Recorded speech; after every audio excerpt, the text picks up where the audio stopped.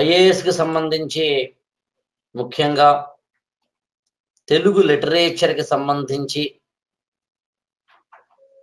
రీసెంట్గా జరిగిన 2019లో జరిగిన తెలుగు లిటరేచర్ ఆప్షనల్కి సంబంధించిన క్వశ్చన్ పేపర్ని అర్థం చేసుకునే ప్రయత్నం చేద్దాం. నిజానికి రీసెంట్ ట్రెండ్ ఎలా ఉంది, ఏ ఆప్షన్ అయినా జనరల్ స్టడీస్ అయినా లాంటి వాటిని తెలుసుకోవడానికి యాక్చువల్గా ఓల్డ్ క్వశ్చన్ పేపర్స్ అనాలిసిస్ బాగా ఉపయోగపడుతున్నాయి. అట్లా అనుకున్నప్పుడు మీకు తెలుసు అందరికీ 2 పేపర్లు ఉంటాయి, పేపర్ 1, పేపర్ 2. పేపర్ 1కి 250 మార్కులు, పేపర్ 2కి 250 మార్కులు. మీకు స్క్రీన్ మీద కనిపిస్తుంది అనుకుంటున్నాను, ఇది కొద్దిగా చిన్న అక్షరాలు ఉన్నాయి. బట్ ఇది బేసికల్గా మన యొక్క సిలబస్ని డిజైన్ చేసిన పేజ్ ఇది. మీ దగ్గర కావాలంటే ఎవరి దగ్గర మీ దగ్గర కూడా మీరు కూడా ఓపెన్ చేసుకోవచ్చు, లేదా డౌన్లోడ్ చేసుకోవచ్చు. తెలుగు లిటరేచర్ ఆప్షన్కి సంబంధించిన సిలబస్.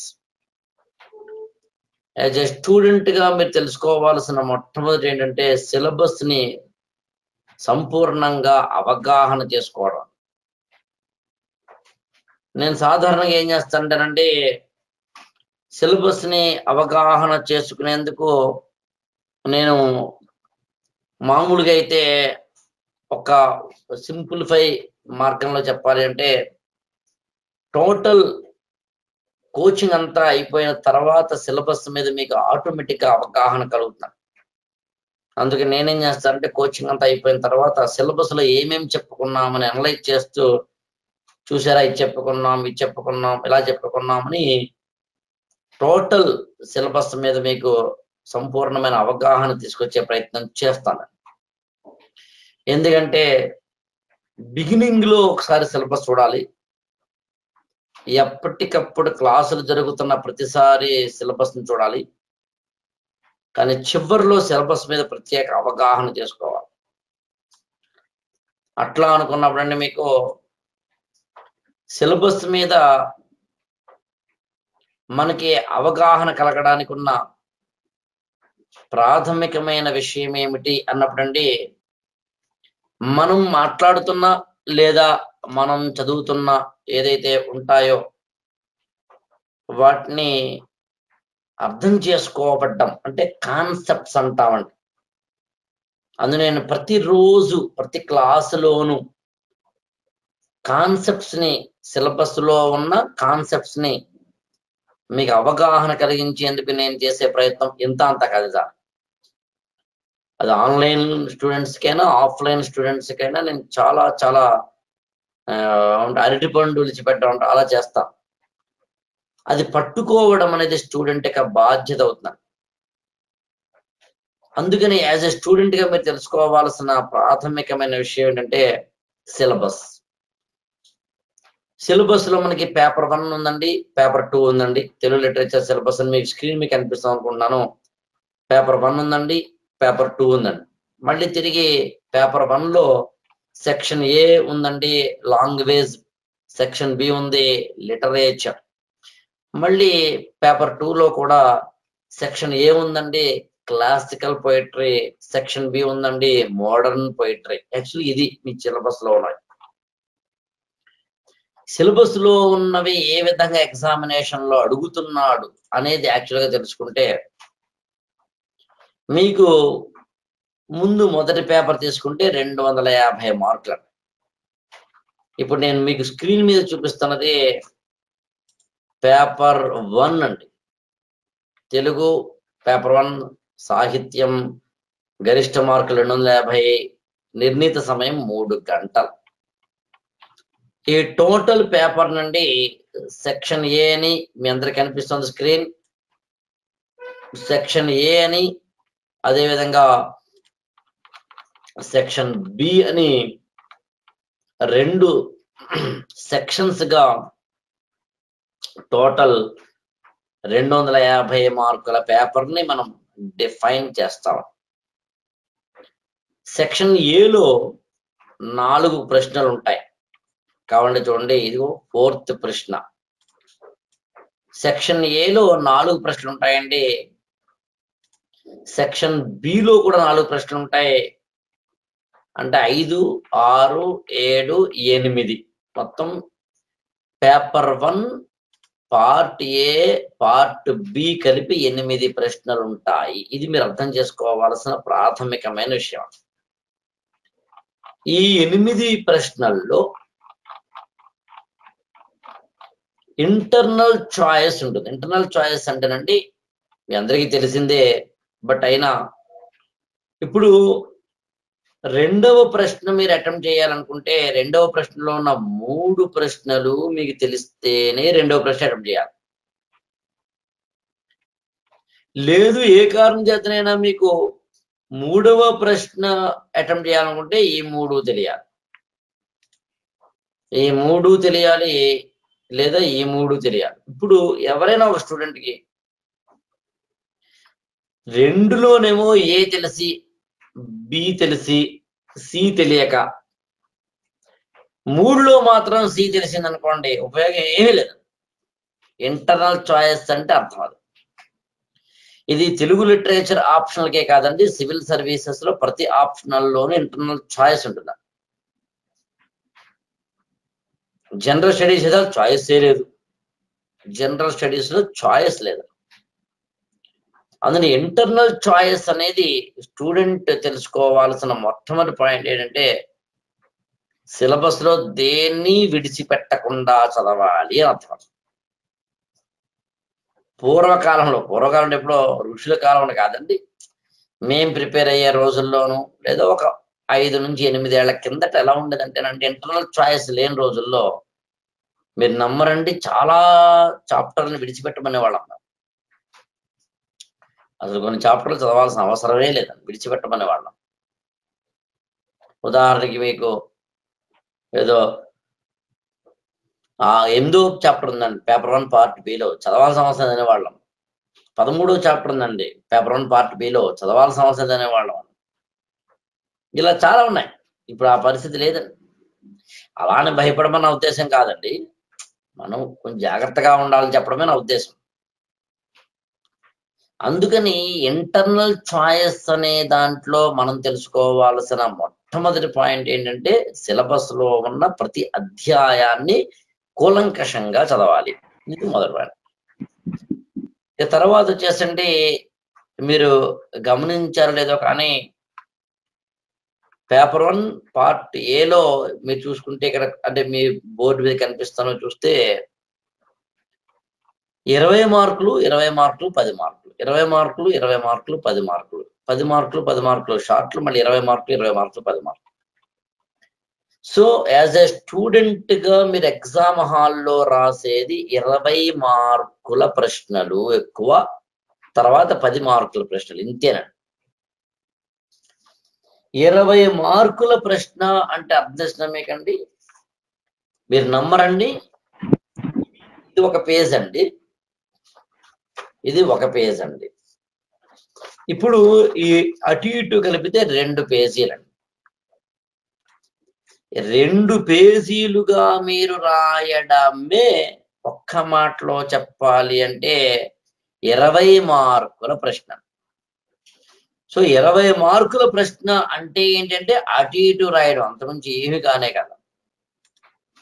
మీరు ఇవాళ డిసైడ్ అవ్వండి, ఎగ్జామినేషన్ లో అడిగింది కనుక మీరు 20 మార్కుల్లో 2 పేజీలు అంటే అటు ఇటు రాయగలిగి ఉండాలంటే ఎంత క్రిస్ప్ గా రాయగలగాలో చూడండి.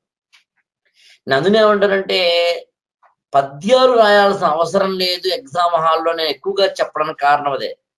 2 పేజీల్లో రాయాల్సిన దాంట్లో మళ్ళీ పద్యాలు ఏం రాస్తారు? సూటిగా స్పష్టంగా ఉన్నది ఉన్నట్టుగా బుల్లెట్ గా చెప్పగలగాలి.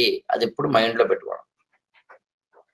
ఇక్కడ గమనించాల్సిన కూడా ఉందండి, 10 మార్కుల ప్రశ్నలు అనేవి షార్ట్ ఆన్సర్స్ అంటున్నాం. ఇప్పుడు 1వ ప్రశ్న 5వ ప్రశ్న అంటే section బిలోని first question, section ఏలోని first question. మీరు ఒకసారి ఈ పేపర్ని డౌన్లోడ్ చేసుకుని మీరు కూడా ఒకసారి అధ్యయనం చేయండి వీడియో ఈ క్లాసు విన్న తర్వాత. సెక్షన్ ఏలో ఫస్ట్ క్వశ్చన్కి 5 ఉన్నాయండి. సెక్షన్ బిలో 5వ ప్రశ్నలో 5 ఉన్నాయండి. ఇప్పుడు విచిత్రం చెప్పమంటారా, ఇక్కడ చాయిస్ లేదు, ఎలాగో ఎక్కడా లేదు, ఇక్కడ కూడా లేదు. అంటే 5 ప్రశ్నల్ని రాయాల్సిందే. ఇప్పుడు మీరు 2వ ప్రశ్న ఎంచుకున్నారనుకోండి, అక్కడ కూడా 3 ప్రశ్నలు రాయాల్సిందే. అంటే ఏమవుతుంది, ఇప్పుడు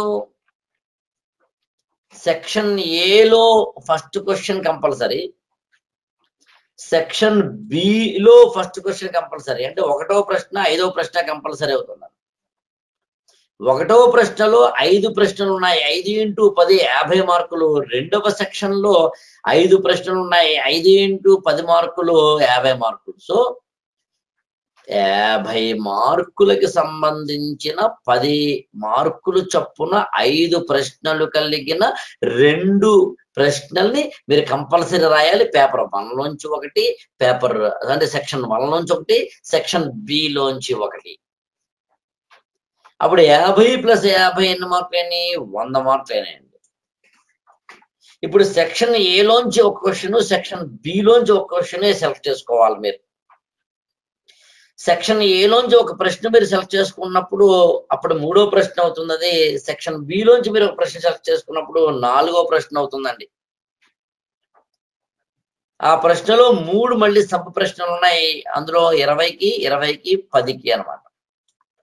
సో 20కి 20 10 అంటే 20 + 20 + 10 అంటే 50 మార్కులు. మళ్ళీ ఇక్కడ అంతే, ఇదొక 20, ఇదొక 20, ఇదొక 10, 50 మార్కులు. ఆల్రెడీ షార్ట్ ఆన్సర్స్ 50, అలాంటి 2 ప్రశ్నలు 50 × 200. ఇప్పుడు మళ్ళీ ఇంకొక 2 ప్రశ్నలు 50 × 100 200 అయినాయి. ఐ థింక్ అందరికీ అర్థం అవుతోందని అనుకుంటున్నాను నేను. సెక్షన్ ఏ నుంచి ఫస్ట్ క్వశ్చన్ కంపల్సరీ అవ్వడం వల్ల ఒక ప్రశ్న, సెక్షన్ బి నుంచి ఒక మొదటి ప్రశ్న కంపల్సరీ అవ్వడం వల్ల ఒక ప్రశ్న, అందులో ఒక్కొక్క దాంట్లోనూ 5 ప్రశ్నలు ఉంటాయి. 5 ఒక్కొక్క దానికి 10 మార్కులు చొప్పున 50 మార్కుల ప్రశ్నలు అవుతున్నాయండి. అలా 50 + 50 ఇంకొక 50 + 50 సెక్షన్ ఏ నుంచి ఒక ప్రశ్న, సెక్షన్ బి నుంచి ఒక ప్రశ్న తీసుకుంటే ఇంకొక 50 + 50 అయినాయి. అప్పటికి 200 మార్కులు అయినాయి. ఇంకా 50 మార్కులు మిగిలింది. ఇప్పుడు ఈ సెక్షన్ ఏలోంచో బిలోంచో ఒక ప్రశ్న సెలెక్ట్ చేసుకుంటున్నారు. అందులో 3 సబ్ ప్రశ్నలు ఉన్నాయి. అంటే 20 + 20 + 10 ఉంటున్నాయి. 50 మార్కులు. టోటల్ గా 250 మార్కులు అయిందండి. సో 250 మార్కులకి మీరు ఎన్ని ప్రశ్నలు రాస్తున్నారో కూడా చెప్పడం నా ధర్మం అవుతుందండి. 50 అంటే 5 ప్రశ్నలు రాస్తున్నారు. మళ్ళీ ఇంకో 50 అంటే 5 ప్రశ్నలు రాస్తున్నారు. తర్వాత 50 మార్కులకి 3 ప్రశ్నలు రాస్తున్నారు. అలా 3 50 రాస్తున్నారు. అంటే 3 3 3 అంటే 9 ప్రశ్నలు రాస్తున్నారు. మళ్ళీ చెప్తున్నానండి, ఇందులో 5 ప్రశ్నలు, ఇందులో 5 ప్రశ్నలు, ఇందులో 3 ప్రశ్నలు, ఇందులో 3 ప్రశ్నలు, ఇందులో 3 ప్రశ్నలు. 3 + 3 + 3 9, 9 + 5 14, 14 + 5 19. టోటల్ గా మీరు రాయాల్సిన ప్రశ్నలు 19. అందులో మళ్ళీ తిరిగి ఈ ఈ ఈ 10 ఏమో 10 మార్కులు అండి. ఈ మూడిట్లోనూ 10 మార్కులు 3 ఉన్నాయండి. అంటే 3 ప్రశ్నలు 10 మార్కుల ప్రశ్నలు ఉన్నాయండి. అప్పుడు ఏమవుతుంది అంటే 20 + 20 10 కాబట్టి.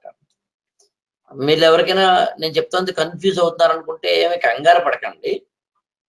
ఏ కారణం చేతనే కన్ఫ్యూజ్ అవుతుంటే ఈ వీడియోని మళ్ళీ వినండి, అదొకటే మార్గం. అప్పుడు 3 ప్రశ్నలు 10 మార్కుల ప్రశ్నలు ఉన్నాయండి. అంటే 10 + 3 13. సో 13 ప్రశ్నలేమో 10 మార్కుల ప్రశ్నలు ఉన్నాయండి. 6 ప్రశ్నలేమో 20 మార్కుల ప్రశ్నలు ఉన్నాయి. ఇది మీరు తెలుసుకోవాల్సిన రహస్యం. టోటల్ టైం ఎంత మీకు? 3 గంటలండి. 3 గంటలంటే గంటకి ఎన్ని నిమిషాలు? 60 నిమిషాలండి. టోటల్ మీకు ఎన్ని నిమిషాలు వచ్చినప్పుడు 180 నిమిషాలు వచ్చినాయి. రాయాల్సిన ప్రశ్నలన్నీ 19 ప్రశ్నలండి. అంటే కాస్త అటు ఇటుగా ప్రతి ప్రశ్నకి మీకు ఎన్ని నిమిషాలు వస్తున్నట్లు లెక్క? 10 నిమిషాలు వస్తున్నట్లు లెక్క. కానీ నిజానికి 20 మార్కుల ప్రశ్నలకి 10 నిమిషాలే. 10 మార్కుల ప్రశ్నలకి 10 నిమిషాలు తీసుకోరు కదా. కాబట్టి 10 మార్కుల ప్రశ్నలనేమో 6 నిమిషాల్లో పూర్తి చేయాలి. ఇలా లెక్కలు వేసుకుంటే మీకు తెలిసే రహస్యం చెప్పమంటారండి? చాలా క్విక్ గా, క్రిస్ప్ గా, కాంప్రహెన్సివ్ గా, రిలవెంట్ గా రాయడమే మీరు నేర్చుకోవాల్సిన స్కిల్. కంటెంట్ మీద కమాండ్ ఉండాలి. దాంతో పాటు మీరు రాయాల్సిన లేదా ఏదైతే ప్రెజెంట్ చేయాలో ఎగ్జామ్ హాల్లో దాని మీద కమాండ్ ఉండాలి. రైటింగ్ స్కిల్స్ తెలిసి ఉండాలి. ఇదొక యజ్ఞం, తపస్సు అని మీకు అర్థమై ఉండాలి. ఇక్కడ ఇంకొక విషయాన్ని కూడా నేను చెప్పదలుచుకున్నాను. యాక్చువల్గానండి మీకు ఎగ్జామ్ హాల్లో వచ్చే ప్రశ్నలు 3 రకాలు. ఒకటి డైరెక్ట్ క్వశ్చన్స్. డైరెక్ట్ క్వశ్చన్స్ అంటే అర్థం ఏంటంటే, మీరు వీలైతే నోట్ చేసుకోండి ఇవన్నీ. నేను మళ్ళీ ఇప్పుడు పేపర్ ఓపెన్ చేసిన తర్వాత వీటిలో డైరెక్ట్ క్వశ్చన్స్ ఏంటి, ఇతరతర క్వశ్చన్స్ ఏంటి చెప్తుంటానండి. ఇందులో డైరెక్ట్ క్వశ్చన్స్ అంటే అర్థం ఏంటంటే, మన నోట్స్ లో ఉన్నవి రావడం అని అర్థం. డైరెక్ట్ గా రావడం అని అర్థం అండి. డైరెక్ట్ క్వశ్చన్ అంటే అర్థం అవుతుంది. 2 ఇండైరెక్ట్ క్వశ్చన్ అండి, రెండవ కేటగిరీ. ఇండైరెక్ట్ క్వశ్చన్ అంటే అర్థం ఏంటనండి, మీరు ఏ క్వశ్చన్ అయితే ఎగ్జామ్ హాల్లో ఫేస్ చేస్తున్నారో దాని ఆన్సర్ ఏంటో అర్థం కాకపోవడం, కానీ తెలిసినట్టుగా ఉండడం. మన నోట్స్ లో ఉన్నది డైరెక్ట్ గా ఎగ్జామ్ హాల్లో రాకుండా ఇండైరెక్ట్ గా రావడం. ఎగ్జామ్ హాల్లో డైరెక్ట్ గా రాకుండా ఇండైరెక్ట్ గా రావడం, అది కూడా చూద్దాం. మనకి తెలుగు లిటరేచర్ ఆప్షన్ లో డైరెక్ట్ క్వశ్చన్స్ ఎక్కువ ఉంటాయి, మిగిలిన ఆప్షన్స్ లో ఇండైరెక్ట్ క్వశ్చన్స్ ఎక్కువ ఉంటాయి. ఇంకా మూడవదండి innovative questions. Direct question, indirect question, innovative question. Innovative question అనేది కొద్దిగా ఎగ్జామ్ హాల్లో మనల్ని ఇబ్బంది పెట్టేలా అనిపిస్తుంది. దాని పేరే ఉంది కదా, ఇన్నోవేటివ్ గా అడుగుతాడు, డైరెక్ట్ గా అడగడు. ఇలా డైరెక్ట్ గా అడగని ప్రశ్నలు ఇండైరెక్ట్ గా కూడా కాకుండా మన బ్రెయిన్ ని షార్ప్ పెడితేనే కానీ, మన రైటింగ్ స్కిల్స్ ని ఉపయోగిస్తేనే కానీ, మన యొక్క శక్తి సామర్థ్యాలన్నింటినీ ఎగ్జామ్ హాల్లో పెడితేనే కానీ, మనకి ఏ మాత్రము ఎంత కాదనుకున్నా కూడా మనం పసిగట్టలేనంత స్థాయిలో ఒక క్వశ్చన్ ఉండడం. దాన్ని సింప్లిఫై చేసి చెప్పాలి అంటే ఇన్నోవేటివ్ క్వశ్చన్ అంటాను నేనైతే. Innovative question, indirect question, direct question అనే 3 కేటగిరీస్ లో ఎప్పుడు గుర్తుంచుకోండి. ఎగ్జామ్ హాల్లో పేపర్ 1 లో డైరెక్ట్ క్వశ్చన్స్ ఎక్కువ ఉంటాయి. పేపర్ 1 లో డైరెక్ట్ క్వశ్చన్స్ ఎక్కువ ఉంటాయి. అందులోనూ మళ్ళీ తిరిగి పేపర్ 1 లో పార్ట్ ఏలో పూర్తిగా డైరెక్ట్ క్వశ్చన్స్ ఉంటాయి. అంటే తెలుగు లిటరేచర్ సిలబస్ పేపర్ 1 లో part A place of Telugu among Dravidian language and antiquity history of Telugu, ఈ ఎంత సిలబస్ ఏదైతే ఉందో ఈ చాప్టర్ ట్రాన్స్లేషన్ వరకు ఉన్న ఈ చాప్టర్స్ అన్ని, అలాగే ఈ ముఖ్యంగా ఈ 8 చాప్టర్ ఉంటాయండి. అక్కడ 8 చాప్టర్లో వచ్చే ప్రశ్నలన్నీ మన ఎగ్జామినేషన్ హాల్లో డైరెక్ట్ క్వశ్చన్స్ అయి ఉంటాయని గుర్తుంచుకోండి. డైరెక్ట్ క్వశ్చన్స్ అయి ఉంటాయి. టేక్ ఇట్ ఫర్ గ్రాంటెడ్ అండి.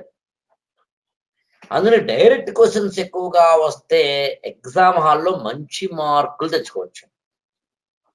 అందుకని పేపర్ 1 పార్ట్ ఏ నుంచి ఎక్కువ మార్కులు తెచ్చుకోవాలి అని డిసైడ్ అవ్వాలి మీరు. నేను పేపర్ 1 పార్ట్ ఏ క్లాసులు చెప్పినప్పుడు ఆ వివరాలను చాలా డీటెయిల్డ్గా చెప్తాను. ఎలాగా ఏదైనా ఇండైరెక్ట్ క్వశ్చన్స్ కానీ ఇన్నోవేటివ్ క్వశ్చన్స్ కానీ వస్తాయా, వస్తే వాటిని ఎలా అధిగమించాలి, what could be the major element అని చెప్తాను. That you need not worry. But in general మాత్రం పేపర్ 1 పార్ట్ ఏలో డైరెక్ట్ క్వశ్చన్స్ ఉంటాయి. పేపర్ 1 పార్ట్ బిలోనండి ఇలా చూడండి, Telugu literature syllabus paper 1 section B ఉంది కదండి, ఇక్కడ కూడా మెజారిటీ క్వశ్చన్స్ ఏమో డైరెక్ట్ క్వశ్చన్స్ అండి, కొద్దిగా ఇండైరెక్ట్ క్వశ్చన్స్ వచ్చేందుకు అవకాశం ఉందండి. ఇన్నోవేటివ్ క్వశ్చన్స్ మాత్రం దాదాపు రావండి. మీకు ఆ లాజిక్ మీకు అర్థమైతే సరిపోతాను. సో డైరెక్ట్ క్వశ్చన్ అంటే ఏంటి, డైరెక్ట్ గా నోట్స్ లోంచి దిగుతోంది. ఇండైరెక్ట్ క్వశ్చన్ అర్థం ఏంటి, నోట్స్ లోంచి దిగుతోంది కానీ అప్లై ఎగ్జామ్ హాల్లో మనం చెయ్యాలి. ఇన్నోవేటివ్ క్వశ్చన్ అంటే ఏంటి, క్వశ్చనే అర్థం కాకపోవడం. అందుకని పేపర్ 1లో ఎక్కువ మార్కులు తెచ్చుకోవచ్చు.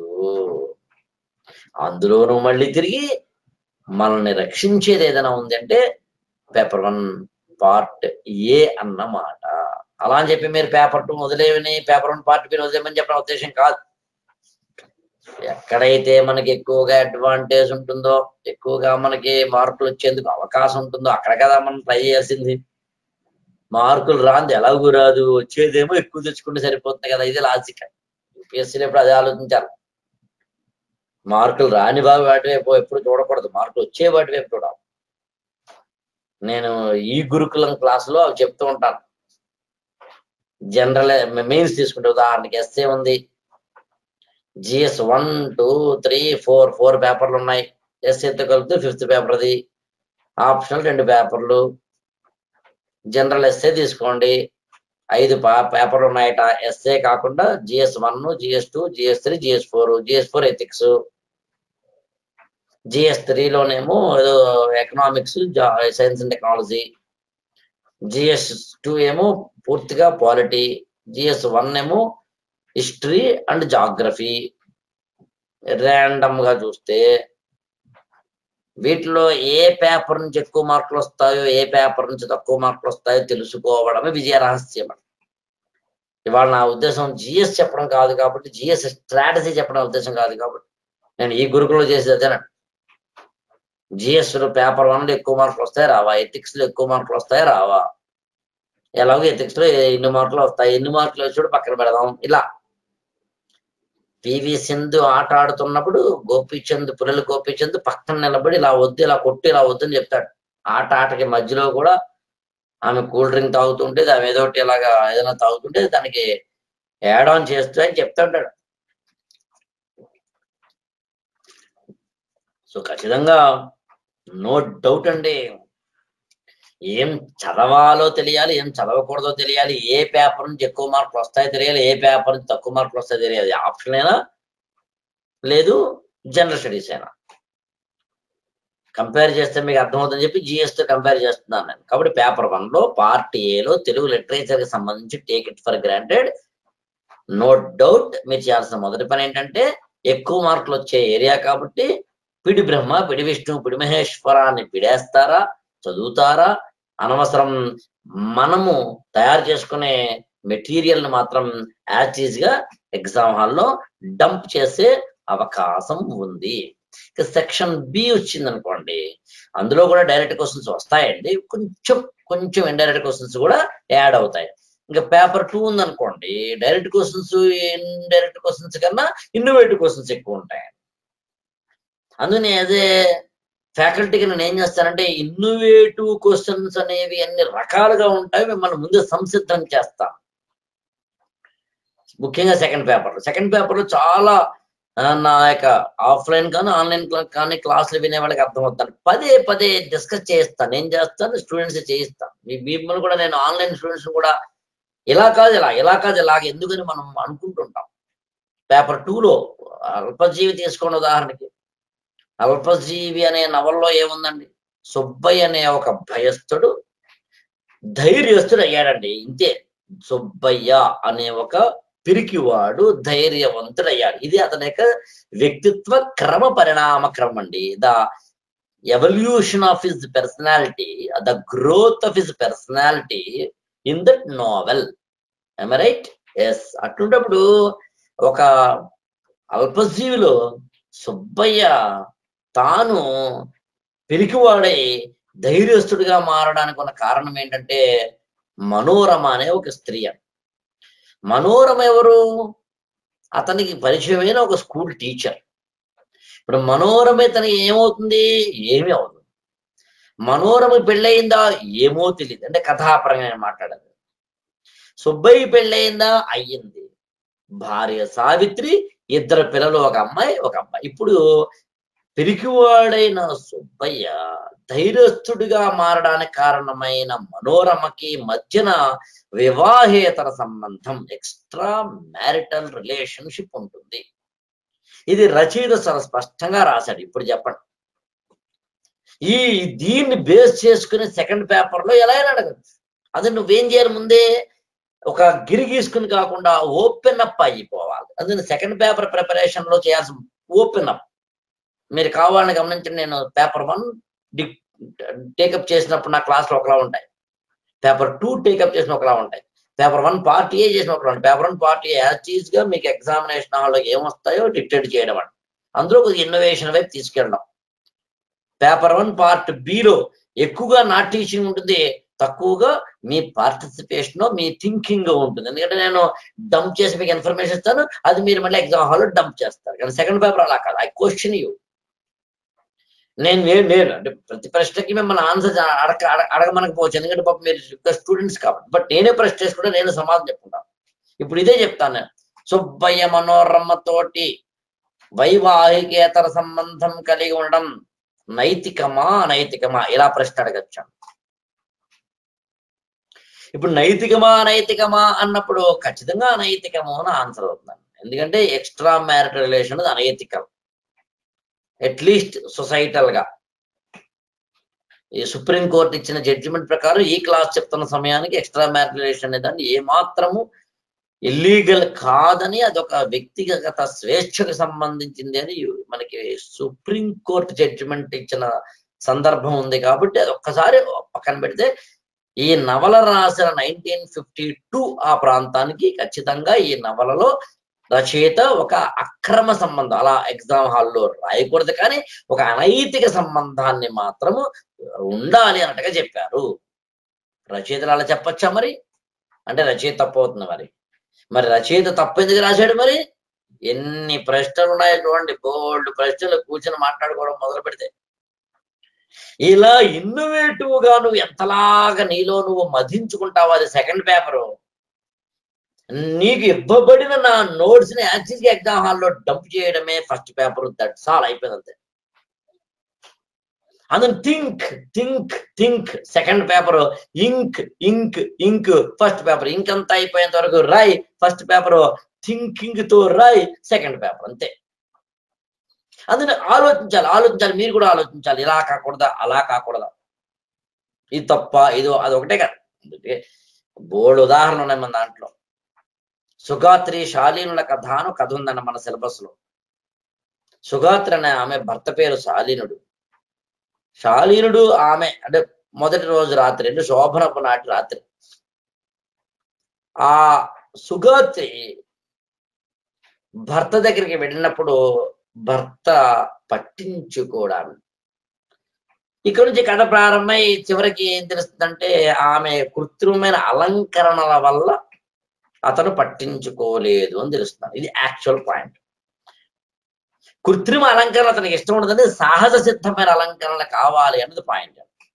ఇప్పుడు నేను ఒక విషయం చెప్పవలసిన మీకు, అసలు ఈ కథ ఏం చెప్పదలుచుకున్నాను?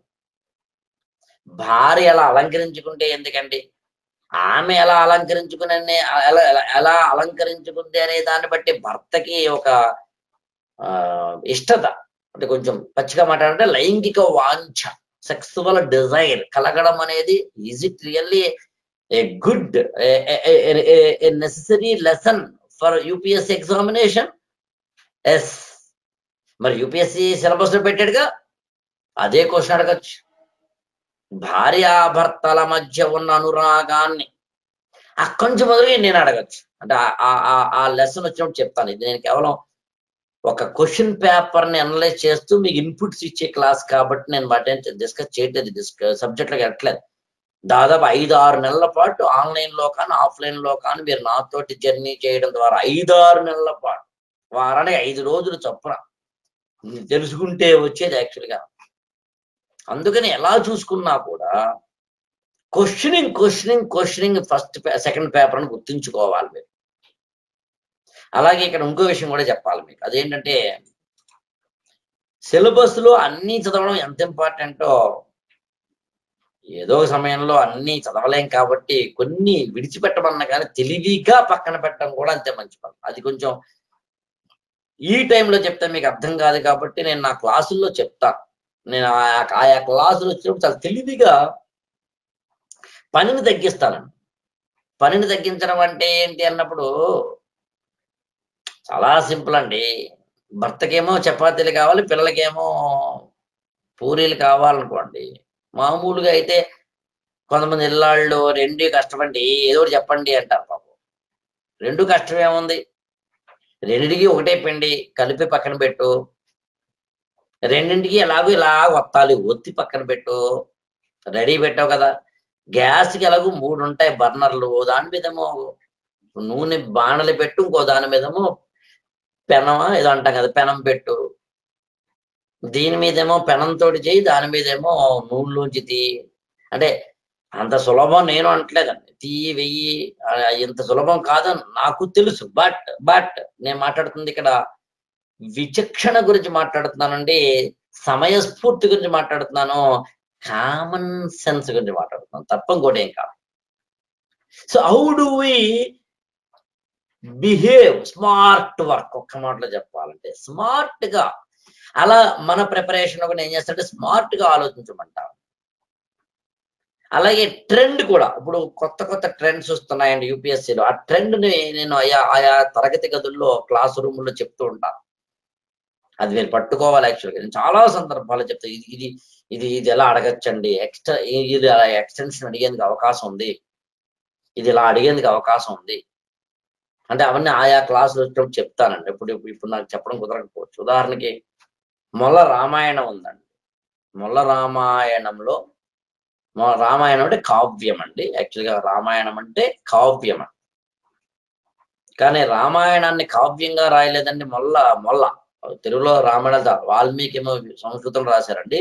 తెలుగులో గోన బుద్ధారెడ్డి రంగనాథ రామాయణం, భాస్కర రామాయణం, ఎర్రన రామాయణం, అన్నమయ్య రామాయణం, తిక్కన రామాయణం, శ్రీనాథుడు రామాయణం పాట, ఇలా చెప్పుండేది చాలా మంది ఉన్నారు. అలాంటి వారి కోవలో మొల్ల కన్నా ముందు తెలుగులో రామాయణాలు చాలా ఉన్నాయి. ఇవన్నీ కావ్యాలు. కావ్యంగా ఉన్న రామాయణం ఇంకోలా చూస్తే ఇతిహాసము రామాయణ కావ్యం అనేది ఏదైతే మనం మాట్లాడుతున్నామో, కావ్యము రామాయణం అనేది, అలాగే ఇతిహాసం అని మాట్లాడుతున్నామో చాలా జాగ్రత్తగా వినాలి. గోనబుద్ధారెడ్డి కానీ, భాస్కరుడు కానీ, తిక్కన కానీ, ఎర్రన కానీ, అన్నమయ్య కానీ, ప్రబంధ కవులు కానీ, అయ్యలరాజు రాంభద్రుడు లాంటి వాళ్ళు కానీ రామాయణాన్ని ప్రబంధంగా రాయలేదండి, మొల్ల ప్రబంధంగా రాసింది. అంటే మొల్ల రామాయణం ఓలా చూస్తే కావ్యం, ఓలా చూస్తే ఇతిహాసం, ఓలా చూస్తే ప్రబంధం. మరి ఇప్పుడు చెప్పండి, ఇందులోంచి క్వశ్చన్ రాదా? ఇలా థింకింగ్ కొత్త డైమెన్షన్స్ అడుగుతున్నాడు. అందులో ఆ డైమెన్షన్స్ ఎక్కువగా నేను క్లాస్ రూముల్లో 5 నుంచి 6 నెలల పాటు చెప్పి చెప్పి చెప్పి చెప్పి చెప్పి ముందుకు తీసుకెళ్తా. అందుకని ఒక స్టూడెంట్గా మీరు ఏ పేపర్ ఎలా చదవాలో తెలుసుకోవడం, కొన్ని చాప్టర్లు చదవకపోయినా కూడా వాటిని తెలివిగా పట్టుకోగలగడం, స్మార్ట్ గా ఆలోచించగలగడం, ఒక ప్రశ్నకు తయారు చేసుకున్న ఒక కంటెంట్ అవసరమైతే ఇంకో ప్రశ్నకు కూడా వాడేయచ్చు ఎలాగని తెలుసుకోగలగడం,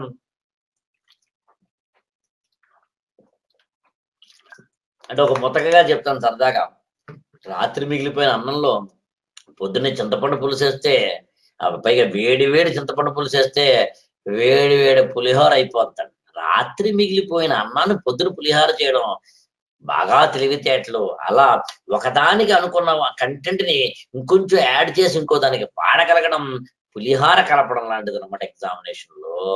ఇది తెలుసుకోగలగాలి. ఇప్పుడు ఒకసారి పేపర్ లోకి ఎలా అడుగుతున్నాడు ఏమిటి అంటే, ఇప్పుడు ఏం చేస్తాను నేనంటే, direct question, indirect question, innovative question అని అంటాను. ఈ వీడియో అయ్యేసరికి, అంటే ఈ క్లాస్ అయ్యేసరికి మీకు ఏది ఎన్ని డైరెక్ట్ క్వశ్చన్స్ ఉన్నాయో, ఎన్ని ఇండైరెక్ట్ క్వశ్చన్స్ ఉన్నాయో, ఎన్ని ఇన్నోవేటివ్ క్వశ్చన్స్ ఉన్నాయో ఐడెంటిఫై చేయండి. చేస్తే మీకు అర్థమైపోతుంది తెలుగు లిటరేచర్ ఎంత ఈజీ పేపరు, తెలుగు లిటరేచర్ చదవడం ఎంత ఈజీ అనేది అర్థమవుతుంది. ఎక్కడైనా ఎక్స్ప్లెయిన్ చేయాల్సి వస్తే నేను చేస్తానండి. బట్ ఇక్కడ మీరు ఆలోచించాల్సింది ఎలా, ఏం కంటెంట్ రాయాలన్నది కాదు. ఎందుకంటే మీరు కొంతమంది ఆల్రెడీ కోచింగ్ తీసుకుని ఉండవచ్చండి, అంటే నా ఉద్దేశం కోచింగ్ పూర్తయి ఉండవచ్చని. అంటే ఇవాళ నేను చెప్తున్న ఈ క్లాసు మీలో కొంతమంది ఓల్డ్ స్టూడెంట్స్ కూడా ఉన్నారు కాబట్టి చెప్తాను. మొత్తం టోటల్ కోచింగ్ అంతా అయిపోయిన వాళ్ళు ఉన్నారు. వాళ్ళు కూడా యాక్చువల్లీ వాళ్ళ క్లాస్కి ఇన్వైట్ చేశాను, ఎందుకంటే ఓల్డ్ స్టూడెంట్స్ కూడా వస్తే వాళ్ళకు కూడా ఉపయోగపడుతుంది కదా అని. యాక్చువల్గా ఎవరిని మిస్ అయిన వాడు ఉంటే వాళ్ళకి వీడియో రికార్డ్ చేసి పంపిస్తాను. But one thing is sure, నేను కంటెంట్ చెప్పదలుచుకోలేదండి, బిహేవియర్ చెప్పదలుచుకున్నాను.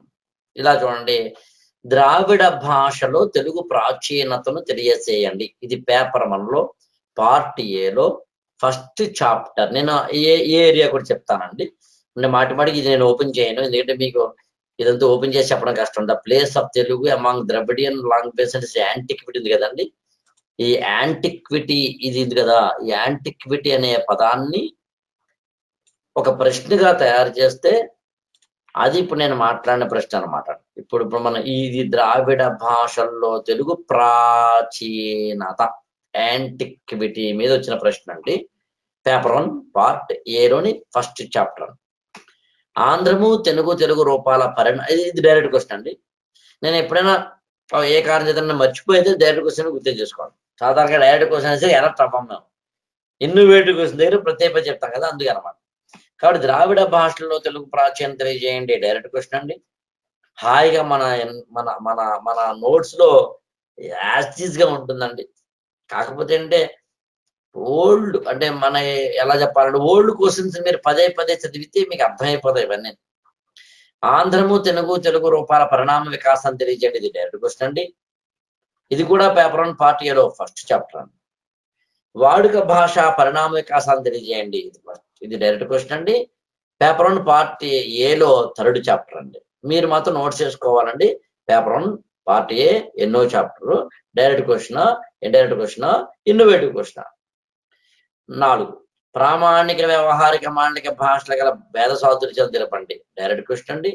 Paper 1 part ఏలోని 6th chapter.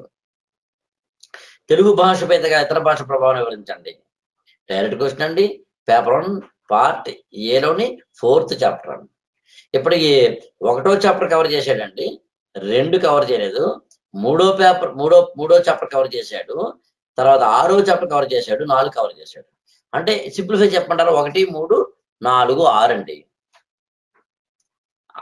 మీకు అర్థమవుతుందండి. 8 చాప్టర్లు ఉన్న పేపర్ 1 పార్ట్ ఏలో 1, 3, 6, 4 అనే చాప్టర్లను పూర్తి చేశాడు. అలా చెప్పి ఇంక రిపీట్ చేయడానికి కాదు నా ఉద్దేశం, అది కాదు. ఏమేమైనా చాప్టర్లు విడిచిపెట్టాడా అని ఐడియా కోసం అనమాట. వీటిలో అసలు ప్రశ్నే రాలేదండి అన్నం కోసం.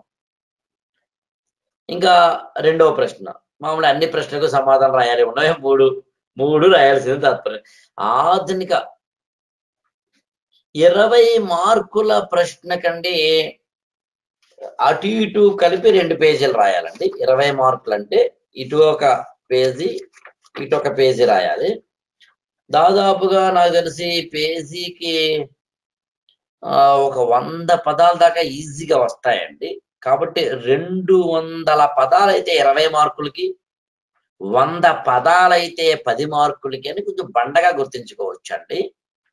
ఐ రిపీట్, 200 పదాలైతేనేమో 20 మార్కులకి, ఒక పేజీ అయితే 100 పదాలైతే కనుక 10 మార్కులకి మాత్రం పనికి వస్తుందండి. అయితే ఇక్కడ ఒక విషయం మీరు గమనించాలి. ఏంటది అంటే, మీరు ఎగ్జామ్ హాల్లో పదాలతోటి మీరు రాసేటప్పుడు కంటెంట్ అంటే విషయం పూర్తిగా కన్వే అయ్యేలా ఉండాలి. అది నేను ఆయా సందర్భాల్లో చెప్పుకుంటూ వెళ్తాను క్లాసుల్లో.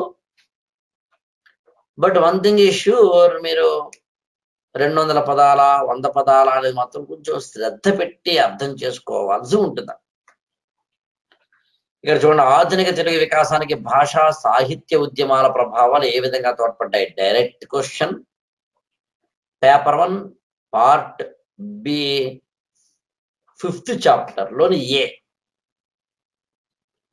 తెలుగులోని ప్రసిద్ధ మాండలిక భేదాలు విశ్లేషించండి. Direct question, paper 1 part ఏలోని 6th chapter. అనువాదంలోని ప్రధాన సమస్యలు చర్చించండి. Direct question, paper 1 part ఏలోని 8th chapter. ఇంతవరకు 2nd చాప్టర్ టచ్ చేయలేదండి, 7వ చాప్టర్ టచ్ చేయలేదు. మీరు గమనించాలి అవన్నీ. 1వ చాప్టర్ టచ్ చేశాడండి, 3వ చాప్టర్ టచ్ చేశాడండి, 2 టచ్ చేయలేదు, 4 టచ్ చేశాడండి, తర్వాత 6 టచ్ చేశాడండి, 5 టచ్ చేశాడు, 6 టచ్ చేశాడు, 8 టచ్ చేశాడు. కానీ 7th and 2nd ఇంకా టచ్ చేయలేదు. That I want to convey. మీరు నా బాధ మీకు అర్థమవుతుందండి. ఎంత సైంటిఫిక్ గా చదవాలండి, యూపీఎస్సీ అంత భలే సైంటిఫిక్ గా చదవాలండి. నాకు బహుశా సరస్వతిదేవి ఇచ్చిన వరం ఏంటో తెలియదు, కానీ దాన్ని భలే పట్టుకుంటానండి.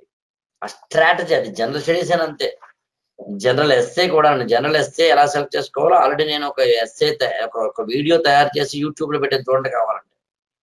How to recognise hour strengths and weaknesses regarding the essay writing. Everyone is having one strength and one weakness in his essay writing. Take it for granted. కాబట్టి ఎస్సే రైటింగ్ సంబంధించి మీకు తెలిసి తీరాల్సిందే. You should be very careful regarding that. అలా అనమాట. అలా ఇక్కడ కూడా అంతే. ఏది చదవాలి, ఏది చదవకపోయినా పర్లేదు, ఏది ఎలా చదవాలి, ఇది that I want to convey అనమాట. ఇప్పుడు చూడండి, ఇందులో వర్ణ పద వాక్య రూపాల మధ్య అవినాభావ సంబంధాలు వివరించండి. ఇది యాక్చువల్గా ఇండైరెక్ట్ క్వశ్చన్. ఇప్పటికీ ఇండైరెక్ట్ క్వశ్చన్ ఒకటి వచ్చింది, గుర్తుంచుకోవాలి. చాయిస్ ఉంది పైగా. వర్ణ పద వాక్య రూపాల మధ్య గల అవినాభావ సంబంధాలు వివరించినది ఇండైరెక్ట్ క్వశ్చన్ అండి. ఈ ఇండైరెక్ట్ క్వశ్చన్ అనేది యాక్చువల్గా ఏదో ఒక చాప్టర్ లో ఉండవు. ఇండైరెక్ట్ క్వశ్చన్ అంటేనే అర్థం కదండి. కానీ ఇది వాక్యము అని మనకు చాప్టర్ ఉందండి, 7th చాప్టర్ అని. ఆ 7th చాప్టర్ లో ఉన్న వాక్యము అనే టాపిక్ నుంచి కొంత నా క్లాసుని పదే పదే జాగ్రత్తగా మనసు పెట్టి శ్రద్ధగా విన్న వాళ్ళు దీన్ని రాసేయగలరు. నేను వర్ణం అంటే ఏంటి, ధ్వని అంటే ఏమిటి, సవర్ణం అంటే ఏంటి, ఇవన్నీ చెప్తాను అక్కడ. పదం అంటే ఏమిటి, పదము అనే దానికి సంబంధించిన వివరణ ఏంటి చెప్తారండి అక్కడ. అలాగే వాక్యం అవన్నీ అక్కడ చెప్తాం మనం. ఈ టైప్ ఆఫ్ క్వశ్చన్ సాధారణంగా ఇండైరెక్ట్ క్వశ్చన్ అవుతుంది. శాస్త్ర సాంకేతిక పరిభాషకు సంబంధించి కొత్త పదాలు సృష్టి ఎదురయ్యే సమస్యలు. ఇది డైరెక్ట్ క్వశ్చన్ అండి. పేపర్ 1 పార్ట్ ఏలోని 8th చాప్టర్ అండి. తెలుగు ఆధునిక ప్రసార మాధ్యమాల పత్ర. డైరెక్ట్ క్వశ్చన్ అండి. పేపర్ 1 పార్ట్ ఏలోని 5th చాప్టర్ లోని బి 5th చాప్టర్ లోని బి అండి, 5B అండి. ఇది ఇది కదండి ఆధునిక తెలుగు సాహిత్యం. ఇదేమో 5A అన్నమాట. మీకు అర్థమవుతుందండి.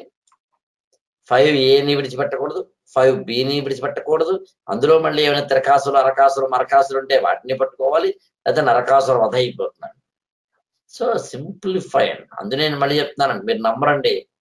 తెలుగు లిటరేచర్ ఆప్షన్ లో మంచి మార్కులు తెచ్చుకోవడానికి ఉన్న ఒకే ఒక్క మార్గం ఏంటని అడిగితే, మీరు కాన్సెప్ట్ ని డివైడ్ చేసుకోగలగడం. నేను క్లాస్ లో చెప్తాను అనుకోండి, అది డివైడ్ చేసుకోవడం. అంటే డివైడ్ చేసుకోవడం అంటే ఏంటంటేనండి, ఉదాహరణగా చెప్తాను మీకు. మంది తెలుగు భాషలో అన్ని తెలుగు పదాలే వాడుతున్నాం అని ఒకసారి టెస్ట్ చేసుకోండి ఎప్పుడైనా లైఫ్ లో. తెలుగు పదాలే వాడమని. అంతెందుకండి, మీ పేర్లన్నీ చెప్పండి నాకు, ఒక్క తెలుగు పదం లేదండి. పరశురాముడు తెలుగు పదం కాదు. చందన తెలుగు పదం కాదు. శ్రీనివాసరావు తెలుగు పదం కాదు. కూర్మారావు తెలుగు పదం కాదు. దుర్గా భవాని తెలుగు పదం కాదు. హిమబిందు తెలుగు పదం కాదు. రాఘవేంద్ర తెలుగు పదం కాదు. శ్రీకాంత్ తెలుగు పదం కాదు. హరిణి తెలుగు పదం కాదు. హరిత తెలుగు పదం కాదు. జానకి తెలుగు పదం కాదు. మీ ఓపిక అండి. లక్ష్మీనారాయణ తెలుగు పదం కాదు. అక్షిత తెలుగు పదం కాదు. రక్షిత తెలుగు పదం కాదు. సుక్షిత తెలుగు పదం కాదు. ఎన్ని చెప్పినా తెలుగు పదాలు. మహేష్ తెలుగు పదం కాదు. ఆ పేర్లోనే వైబ్రేషన్ ఉంది. అష్టాచమ్మ తెలుగు పదాలు కావు. దీన్ని బొత్తాం అంటామండి. బొత్తాం తెలుగు పదం కాదండి, ఇది పోర్చుగీస్ పదం అండి.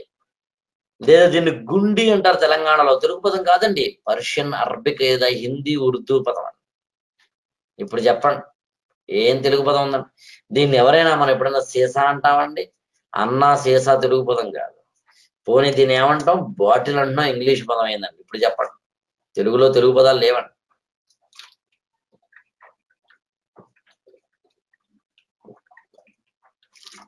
ఇది మీరు తెలుగులో తెలుగు పదాలు లేవు. దీన్ని మీరు పేపర్ 1 పార్ట్ ఏలోని 4th చాప్టర్ చదువుతాను. ఓకేనండి? ఇప్పుడు శ్రద్ధగా వినండి. తెలుగులోకి కొత్త తెలుగు పదాలు ఎలా తెచ్చుకుంటామంటే అనువాదం ద్వారా తెచ్చుకుంటాం. అది పేపర్ 1 పార్ట్ ఏలోని 8th చాప్టర్ లో చదువుతాం. ఇప్పుడు చెప్పండి, 4th చాప్టర్ ని 8th చాప్టర్ ని కనుక కలిపి చదువుకున్నారనుకోండి, అందులోనూ 4th చాప్టర్ ని 8th చాప్టర్ ని మీరు కలిపి చదివేటప్పుడు ఉందని చెప్పినట్టు ఈ ఉంటామండి ఇంటర్వెన్షన్స్ తో చదువుకున్నారనుకోండి, ఇంకెక్కువ లాభం. మీకు ఇంకో రహస్యం చెప్పనా అండి? 5th చాప్టర్ లో సి అనే ఒక టాపిక్ మీరు తీసుకున్నారనుకోండి, అంటే ఇదనమాట. 5th చాప్టర్ లో సి అంటే మోడర్నైజేషన్ ఆఫ్ తెలుగు లాంగ్వేజ్ అని, problems of the terminology and the mechanisms in coining new terms in Telugu in various discourses including scientific and technical ఉంది కదా. ఇది ఏదైతే ఉందో ఇది 8th చాప్టర్. అంటే 8th చాప్టర్ నా ఉద్దేశం 8th చాప్టర్ తో కలిపి చదవచ్చు అని చెప్పడం నా ఉద్దేశం. ఇదనమాట. అంటే ఇక్కడ 8th చాప్టర్ లో ఉన్న ఈ ఏరియా, అలాగే 5th చాప్టర్ లో ఉన్న సిలో ఉన్న ఏరియా కలిపి చదివితే ఎగ్జామ్ హాల్లో కొత్త ప్రశ్న వచ్చేందుకు అవకాశం ఉందని మీరు అర్థం చేసుకోబడ్డమ్మే ఐఏఎస్ తెలుగు లిటరేచర్ ప్రిపరేషన్. అందుకు నేనేం చేస్తాను, మన క్లాస్ రూమ్ లో అంటే ఇలాంటి వాటన్నిటిని డిస్కస్ చేసి దానికి దానికి ఎక్కడెక్కడ ఏది అవసరమో, ఏది ఎంతవరకు అవసరమో వాటన్నింటినీ ఒక అవగాహన చేసేలా చేసి, ఎక్కడెక్కడ ఎవరెవరు ఏ విధమైన లాజికల్ పాయింట్స్ ని పట్టుకోగలుగుతారో, లేదా ఎగ్జామ్ హాల్లో అడిగేందుకు అవకాశం ఉందో వాటిని ఒక కొలికి తీసుకురావడం అనేది యాక్చువల్ గా మనం చేసే పని అవుతాం. ఇంకో విషయం కూడా మీరు గమనించాలి. ఇందాక నుంచి మీరు చూస్తున్నారండి, మనకి పేపర్ 1 లో పార్ట్ బిలో ఇంతవరకు ఒక్కటి మాత్రమే ఇండైరెక్ట్ క్వశ్చన్ వచ్చిందండి. మనం ఇంకా చూద్దామండి. ద్రావిడ భాష పుట్టుపూర్వతలు వివరించే direct question paper 1 part A అండి. అది పేపర్ 1 పార్ట్ ఏలోని ఫస్ట్ చాప్టర్ అండి. అలాగే ప్రాచీన ద్రావిడ భాషలో కనిపించే ప్రత్యేక అంశాలు గుర్తించండి. ఇది కూడా డైరెక్ట్ క్వశ్చన్ అండి. పేపర్ 1 పార్ట్ ఏలోని ఫస్ట్ చాప్టర్ అండి. మాండలికాలు భాషాభివృద్ధి ఎంతగానో దోహదం చేస్తే చర్చించండి. ఇది పేపర్ 1 పార్ట్ ఏలోని 6th చాప్టర్ అండి. ఇది కూడా డైరెక్ట్ క్వశ్చన్ అండి. చూడండి, ఇంతవరకు ఒక్కటైనా ఇండైరెక్ట్ ఇన్నోవేటివ్ క్వశ్చన్ వచ్చిందండి? లేదు. పేపర్ 1 పార్ట్ ఇలా మీరు 2019 పేపర్ అండి, రీసెంట్ పేపర్. అంటే రీసెంట్ పేపర్ అంటే అర్థం ఏంటంటే ఐఫోన్ 11 లెక్క, 5G వెర్షన్ లెక్క అండి. మరి అదే ఇంతలా ఉంటే ఇంతకుముందు ఇంకా ఉంటాయి కదా. కాబట్టి తెలుగు లిటరేచర్ సంబంధించి పేపర్ 1 కి సంబంధించి పార్ట్ ఏకి సంబంధించి ఇంతకన్నా ఈజీ లేదనిపించేంత ఈజీ అండి. That I want to convey. ఇంతకన్నా ఈజీ లేదు. ఇప్పుడు నేను చెప్పిన ఏవైతే ఇంతవరకు చదివామో ఈ క్వశ్చన్స్ అన్నింటికి ఆన్సర్ నా క్లాస్ రూమ్ లో క్లాస్ నోట్స్ లో ఉంటాయి.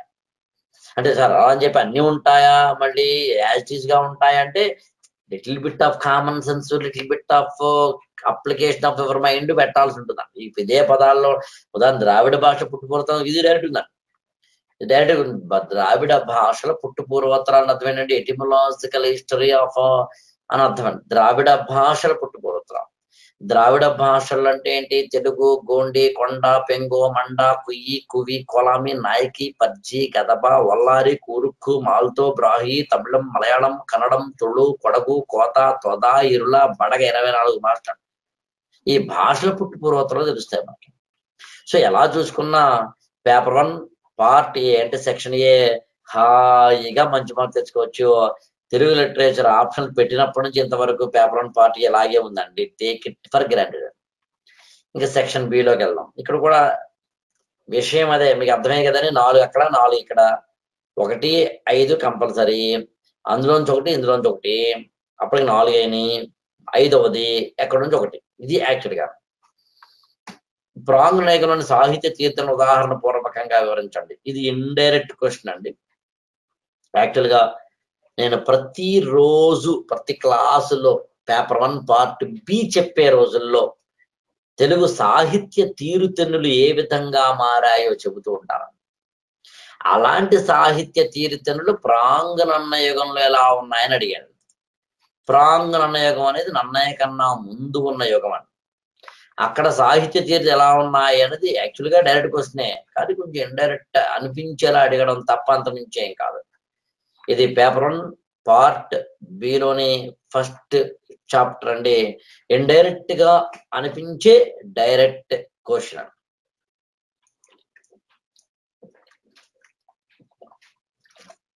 ఇంకా తిక్కన నాటకీయ ప్రతిభను విశ్లేషించండి. ఇది యాక్చువల్ గా పేపర్ 2 లోంచి పేపర్ 1కి తీసుకొస్తా ఉంది. తిక్కన గురించి పేపర్ 1 లో చదవాల్సిన అవసరం లేదండి. ఇందాక ఒకసారి చెప్పాను మీకు ఎలా స్మార్ట్ అనే పదం వాడామని. అక్కడ స్మార్ట్ గా సింపుల్ గా తిక్కనని పేపర్ 1 పార్ట్ బిలో చదవకుండా పేపర్ 2లోనే చదివి పేపర్ 2లో ఉన్న తిక్కనని పేపర్ 1 కూడా అప్లై చేసేయడమే మనం చేసే ఒక జిమ్మిక్. ఇది కూడా direct question. Paper 1 part బిలోనే I think Tikkana యుగం అంటే 4వ చాప్టర్ అండి. ఇఫ్ ఐఎమ్ నాట్ రాంగ్, ఒకసారి చూద్దాం కావాలంటే. 4వ చాప్టర్ 1, 2, 3, 4వ చాప్టర్. సో కాబట్టి 4th చాప్టర్ వచ్చింది మన క్వశ్చన్. శివకవుల కావ్య వస్తు రూపాలను సమీక్షించండి. డైరెక్ట్ క్వశ్చన్ అండి. ఇది పేపర్ 1 పార్ట్ బిలోని 3వ అధ్యాయం నుంచి వచ్చిందండి. శ్రీనాథుడి భక్తి తత్వాన్ని తెలియజేయండి. డైరెక్ట్ క్వశ్చన్ అండి. అవునండి, అందులో ఏం రాయాలో ఎక్స్ప్లెయిన్ చేయట్లేదండి. ఎందుకంటే మీలో కొంతమంది ఈ క్లాస్ అటెండ్ అవుతున్న వాడు కోచింగ్ తీసేసుకున్న వాడు ఉండవచ్చు అండి. వాళ్ళకి ఎలాగో తెలుస్తుంది ఏం రాయాలండి. డైరెక్ట్ క్వశ్చన్ కేటగిరీ చేయడం ద్వారా ఇన్నోవేటివ్ క్వశ్చన్ అనేది ఎలాగో నేనే చెప్తాను. నేను ఇన్నోవేటివ్ క్వశ్చన్ ఎక్కడ లేదనే కదా అర్థం. దాన్ని ఎలాగో ఎక్స్ప్లెయిన్ చేస్తాను. పైగా మళ్ళీ ఆయా క్లాసులు ఓల్డ్ క్వశ్చన్ తీసుకుంటాం. తెలుగు లిటరేచర్ ఆప్షన్ సంబంధించి ఒక చాప్టర్ అయిపోయిన తర్వాత ఓల్డ్ క్వశ్చన్స్ అనాలిసిస్ చేస్తాం మనం. నాకు తెలిసినంత వరకు ఏ ఫ్యాకల్టీ తెలుగు ఏ ఆప్షన్లకి ఓల్డ్ క్వశ్చన్స్ అనాలిసిస్ ప్రతి చాప్టర్కి చేయరు. అలా చేస్తాం మనం. అందులో శ్రీనాథుడి భక్తత్వం అనేది డైరెక్ట్ క్వశ్చన్ అండి. ఐ థింక్ 6వ చాప్టర్ అండి పేపర్ 1 పార్ట్ బిలో. నవల కథానిక ఆధునిక సాహిత్య ప్రక్రియ చర్చించండి. డైరెక్ట్ క్వశ్చన్ అండి. పేపర్ 1లో పార్ట్ బిలో 10, 11, 12 అని 3 చాప్టర్లు ఉన్నాయండి. ఆ 3 చాప్టర్లో ఆధునిక యుగం ఉందండి. దానికి సంబంధించినది. దక్షిణాంధ్ర యుగంలో రఘునాథ నాయుడు చేసిన సాహిత్య కృషి. డైరెక్ట్ క్వశ్చన్ అండి. Direct question. ఇది పేపర్ 1 పార్ట్ బిలోని 9th చాప్టర్ అండి. ఆధునికంలో వచ్చిన ప్రధాన సాహిత్యోద్యమాన్ని పరిచయం చేయండి. ఇది direct question. Paper 1లో part below 10, 11, 12 అధ్యాయాల్లో ఒకటండి. అంటే 10, 11, 12 మూడింటిని కలిపి ఒక జట్టుగా చెప్తామండి. ఎందుకంటే అది ఆధునిక యుగం అన్నది. ద్విపద శతక ప్రక్రియ లక్షణాలు తెలపండి. డైరెక్ట్ క్వశ్చన్ అండి. పేపర్ 1 లో, పార్ట్ బిలో 3వ చాప్టర్ అండి. మీరు గమనిస్తున్నారంటే అన్ని డైరెక్ట్ క్వశ్చన్సే, అది ఇండైరెక్ట్ క్వశ్చన్ నేనే లేదండి. మార్గదేశీ కవిత లక్షణాలు వివరించండి. డైరెక్ట్ క్వశ్చన్ అండి. పేపర్ 1 లో, part below I think second chapter, first chapter అండి. ఫస్ట్ చాప్టర్ పేపర్ 1 లో, పార్ట్ బిలో ఫస్ట్ చాప్టర్ అంతే. The literature in pre Nannaya period and మార్గాదేశి అంటారండి. సిలబస్ చూస్తే మీకు అర్థమవుతుంది. Literature in pre Nannaya period, మార్గా and desi poetry అండి. అన్నమయ సంకేతంలో దేశీయత డైరెక్ట్ క్వశ్చన్ అండి. కొద్దిగా ఇండైరెక్ట్ గా అనిపిస్తుంది కానీ డైరెక్ట్ క్వశ్చన్ యాక్చువల్ కాదండి. క్లాస్ వచ్చిన మీకు అర్థం అవుతుందండి. పేపర్ 1 లో, పార్ట్ బిలో ఇది 7th చాప్టర్ అండి. దళితవాద వివాదాలు తెలిపండి. డైరెక్ట్ క్వశ్చన్ అండి. పేపర్ 1 పార్ట్ బిలో 10, 11, 12 అనే 3 అధ్యాయాల్లో ఒకటండి.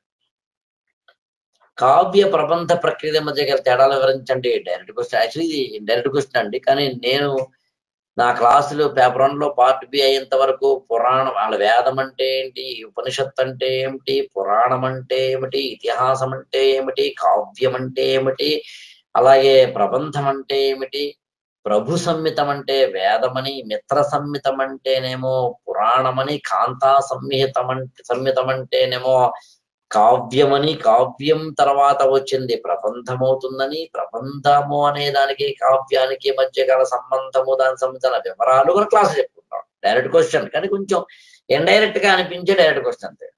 ప్రాచీన కవయితల సాహిత్య కృషిని తెలియజేయండి. Direct question. కాకపోతే ఏంటంటే ఏమవుతుందంటే ఇక్కడ ఎప్పుడు కూడా గుర్తుంచుకోండి, ప్రాచీన కవయితలు అదే నేను అదే చెప్పొచ్చున్నాను. మామూలుగా ఎవరైనా లాజికల్ గా విందామండి. ప్రాచీన కవయిత్రులు అనేసరికి వెంటనే స్టూడెంట్ బెంబేలు పడిపోతారండి. అయ్యి బాబోయ్, ప్రాచీన సాహిత్యంలో కవయిత్రులు అంటారా బాబు, ఎవరున్నారా? ఎప్పుడు కూడా ఎగ్జామ్ హాల్లో మనం వెళ్ళినప్పుడు అండి, తెలియని ప్రశ్నకి తెలిసిన కంటెంట్ తోటి ముడిపెట్టడమే తెలివితేటలుగా చేయాల్సిన పని అండి. అందులో మనం ఏం చేస్తాం, మనకి తెలియదు యాక్చువల్గా ఏది ప్రాచీన కవయిత్రులు ఎవరో మనకు తెలియదు, వెంటనే కంగారు పడిపోతాం. కానీ నేనేం చేస్తాను, ప్రాచీన ఆధునిక ఒకసారి పక్కన పెట్టండి, కవయిత్రులు. ఇప్పుడు చెప్పండి అసలు కవయిత్రుల గురించి మీ సిలబస్ లో ఎక్కడ చదువుతారు అంటేనండి, పేపర్ 1 లో, పార్ట్ బిలో 9th చాప్టర్ లో చదువుతారు. కాబట్టి ఇక్కడ చూడండి, southern school of Telugu literature, Raghunatha నాయక, చామకూర వెంకట కవి అండ్ ఉమెన్ పోయెట్స్. పేపర్ 1 లో, పార్ట్ బిలో 9th చాప్టర్ అండి. 9th చాప్టర్ లో ఉమెన్ పోయెట్స్ అని ఉందండి. ఇప్పుడు ఈ ఉమెన్ పోయెట్స్ గురించి మనం చెప్పుకున్నప్పుడు ఏం చేస్తామని చెప్తాను మీకు. నేనేం చేస్తానంటే ఆ ఉమెన్ పోయెట్స్ గురించి చెప్పినప్పుడు అంటే మామూలుగా 17, 18 శతాబ్దాలని మనకి తెలుగు సాహిత్యంలో నుండి దక్షిణ ఆంధ్ర సాహిత్యం అంటారు. 17, 18 శతాబ్దాల్లో నుండి కవయిత్రులు ఎక్కువ మంది ఉన్నారు. దాదాపు ఒక 30-40 మంది కవయిత్రులు ఉన్నారు. ఒక శతాబ్దంలో 30-40 మంది కవయిత్రులు ఉన్నారంటే అంతకు ముందు ఎంతమంది ఉన్నారండి? అంతే కదా, 30 అనుకుందాం. అంతకుముందు ఎంతమంది ఉండాలి? కనీసం 20 మంది ఉండాలి, అంతే కదా. అంతకన్నా ముందు 10 మంది ఉండాలి, అవునా కదా. అంటే తెలుగు సాహిత్యం నన్నయ్యతోటి 11వ శతాబ్దంలో ప్రారంభమైందండి. 12వ శతాబ్దంలోనేమో శివకవులు వచ్చారండి. 13వ శతాబ్దంలోనేమో తిక్కన వచ్చారండి. 14వ శతాబ్దంలోనేమో ఎర్రన. 15వ శతాబ్దంలోనేమో శ్రీనాథుడు. 16వ శతాబ్దంలోనేమో ప్రబంధము. 17, 18 శతాబ్దాలు ఇప్పుడు మనం చెప్పుకున్న దక్షిణాంధ్ర సాహిత్యం. కవయిత్రులు ఇప్పుడు 17, 18 శతాబ్దాల్లో 30 మంది ఉన్నారని అన్నాను అనుకోండి నేను. అంతకన్నా ముందు 16లో 25, 15లో 20, 14లో ఒక 15, 13లో ఇలా ఉండాలిగా, అంతే కదా. అలా ఉండరండి. ఎంతమంది చేసినండి, 11వ శతాబ్దంలో అసలు కవయిత్రులే లేరండి. 12వ శతాబ్దంలో కవయిత్రులే లేరండి. 13వ శతాబ్దంలో ఇద్దరు ఉన్నారండి. ఆ ఇద్దరు కూడా బుజ్జి కవయిత్రులు అండి. ప్రోలమ్మ, చానమ్మ. ఒకళ్ళు ఒక పద్యము, ఒకళ్ళ పద్యం రాసేసారు. ఒక పద్యమే. ప్రోలమ్మ ఒక పద్యం రాశారండి, చెప్పారంటే చానమ్మ ఒక పద్యం చెప్పారు. 14వ శతాబ్దంలో కవయిత్రులు లేరండి. 15వ శతాబ్దంలో కవయిత్రులు తాళ్లపాక తిమ్మక్క అని అన్నమయ్య గారి భార్య. తాళ్లపాక అన్నమయ్య గారి పెద్ద భార్య తాళ్లపాక తిమ్మక్క. మీ సినిమాలో రమ్యకృష్ణ ఎవరు వేశారు ఆ పాత్ర, అదనమాట. 15 అండి, ఒకళ్ళేనండి. తర్వాత 16వ శతాబ్దంలో దాదాపుగా లేరండి, కానీ 16కిను 17కి మధ్యస్థంగా, అంటే 16కి చివరిలో 17కి మొదట్లో మొల్ల లాంటి వాడు ఉన్నారు. ఇప్పుడు చెప్పండి సార్, పేపర్ 2లో మొల్ల తీసుకుంటే, పేపర్ 2లో మొల్ల తీసుకుంటే మొల్ల కన్నా ముందు తెలుగు సాహిత్యంలో ఉన్న కవయిత్రులు ముగ్గురేనండి: రోలమ్మ, చానమ్మ, తాళ్లపాక, తిమ్మక్క.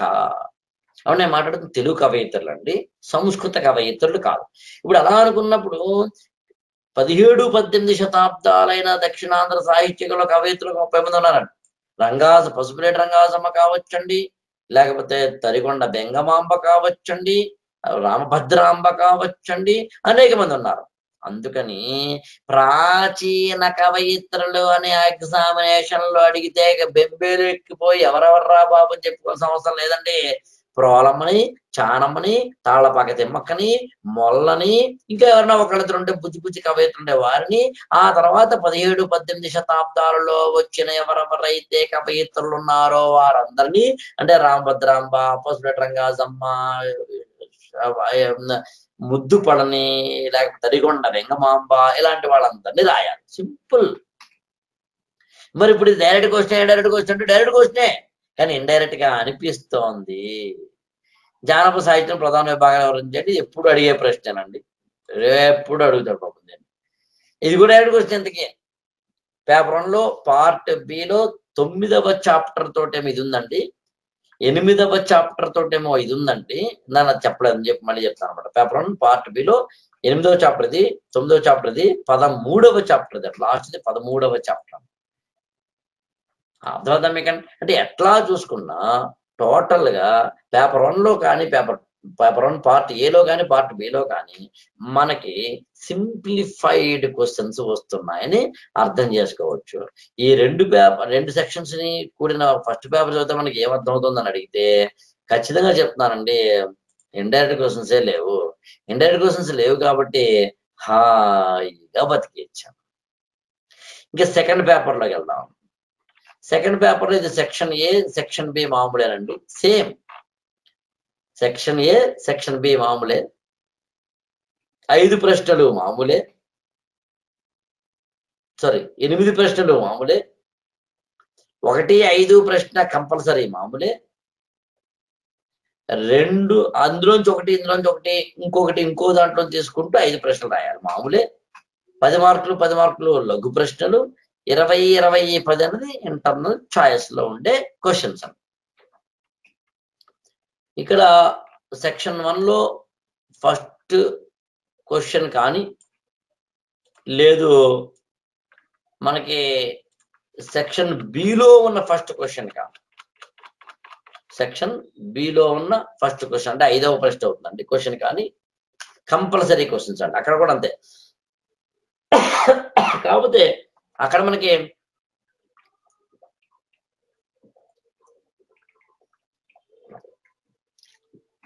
క్షమించండి, వాళ్ళు ఎక్కువ నీళ్లు తాగుతున్నా నేను. సో కాబట్టి అక్కడ మనం చూసుకుంటే లఘు ప్రశ్నలు ఉంటాయి, ఇక్కడేమో వ్యాఖ్యానాలు ఉంటాయి. కానీ యాజ్ ఏ ఫ్యాకల్టీగా నేను ఇక్కడ వ్యాఖ్యానాలు మాట్లాడాను, వ్యాఖ్యానాలు ప్రత్యేకంగా మాట్లాడతాను. నేను దాని మీద ప్రత్యేక ఫోకస్ ఇవ్వాలని చెప్పి ఆన్లైన్ అయినా ఆఫ్లైన్ అయినా కానీ ప్రత్యేక ఫోకస్ మీద తీసుకెళ్తాను. కానీ ఇక్కడ నేనే మాట్లాడలేదు, ఇక్కడ అలా అనలైజ్ చేయట్లేదు. అలా అనుకుంటే ఇక్కడ నెక్స్ట్ క్వశ్చన్లోకి వెళ్ళిపోతాం మనం. అదేంటంటేనండి,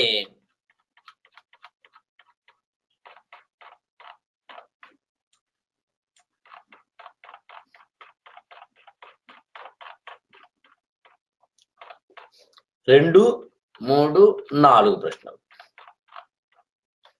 ఇక్కడ కూడా ఇండైరెక్ట్ క్వశ్చన్స్ ఉన్నాయా, డైరెక్ట్ క్వశ్చన్స్ ఉన్నాయా అలాంటివి చూడాలి మనం అండి. సుగాత్రి, శాలినుల పేర్లు కథా సంవిధానానికి ఏ విధంగా సార్థకత తెలియజేస్తాయి? సాధారణంగా సెకండ్ పేపర్లో నుండి మీరు టేక్ ఇట్ ఫర్ గ్రాంటెడ్ అండి, ఎందుకు పేరు పెట్టాడు అనే థింకింగ్ ఎప్పుడు చేయాలి మీరండి. ఇది రాసుకోవాలి మీరండి, చాలా ఇంపార్టెంట్ లైన్స్ ఇవి. ఎందుకు పేరు పెట్టాడు, ఇంతే, ఇంకేమవుతాడు. ఎందుకు పేరు పెట్టాడు, ఇంతేనండి. మీరు ఎన్ని పేర్లు చూద్దామండి. శకుంతలకి ఆ పేరు ఎందుకు వచ్చింది, దుష్యంతుడికి ఆ పేరుకి అర్థం ఏమిటి, భరతుడికి ఆ పేరెందుకు వచ్చింది, ధర్మరాజుకి ఆ పేరెందుకు, భీముడికి ఆ పేరెందుకు, ద్రౌపదికి ఆ పేరెందుకు, అబ్బో శ్రీకృష్ణ రాయబార ఘట్టానికి ఆ పేరు ఎందుకు వచ్చింది, శకుంతలోపాఖ్యానికి శకుంతల కథనాల దుష్యంతుడి కథనాల ఏ పేరు పెట్టాలి, గుణనిధి కథకి గుణనిధికి ఆ పేరు ఎందుకు వచ్చింది, సుగాత్రి శాలిని కథలో సుగాత్రికి ఆ పేరు ఎందుకు వచ్చింది, శాలినుడికి ఆ పేరు ఎందుకు వచ్చింది, దాన్ని నేను అక్కడ చెప్తానండి. అవన్నీ చెప్పుకుంటే టైం సరిపోదు. ఇక్కడ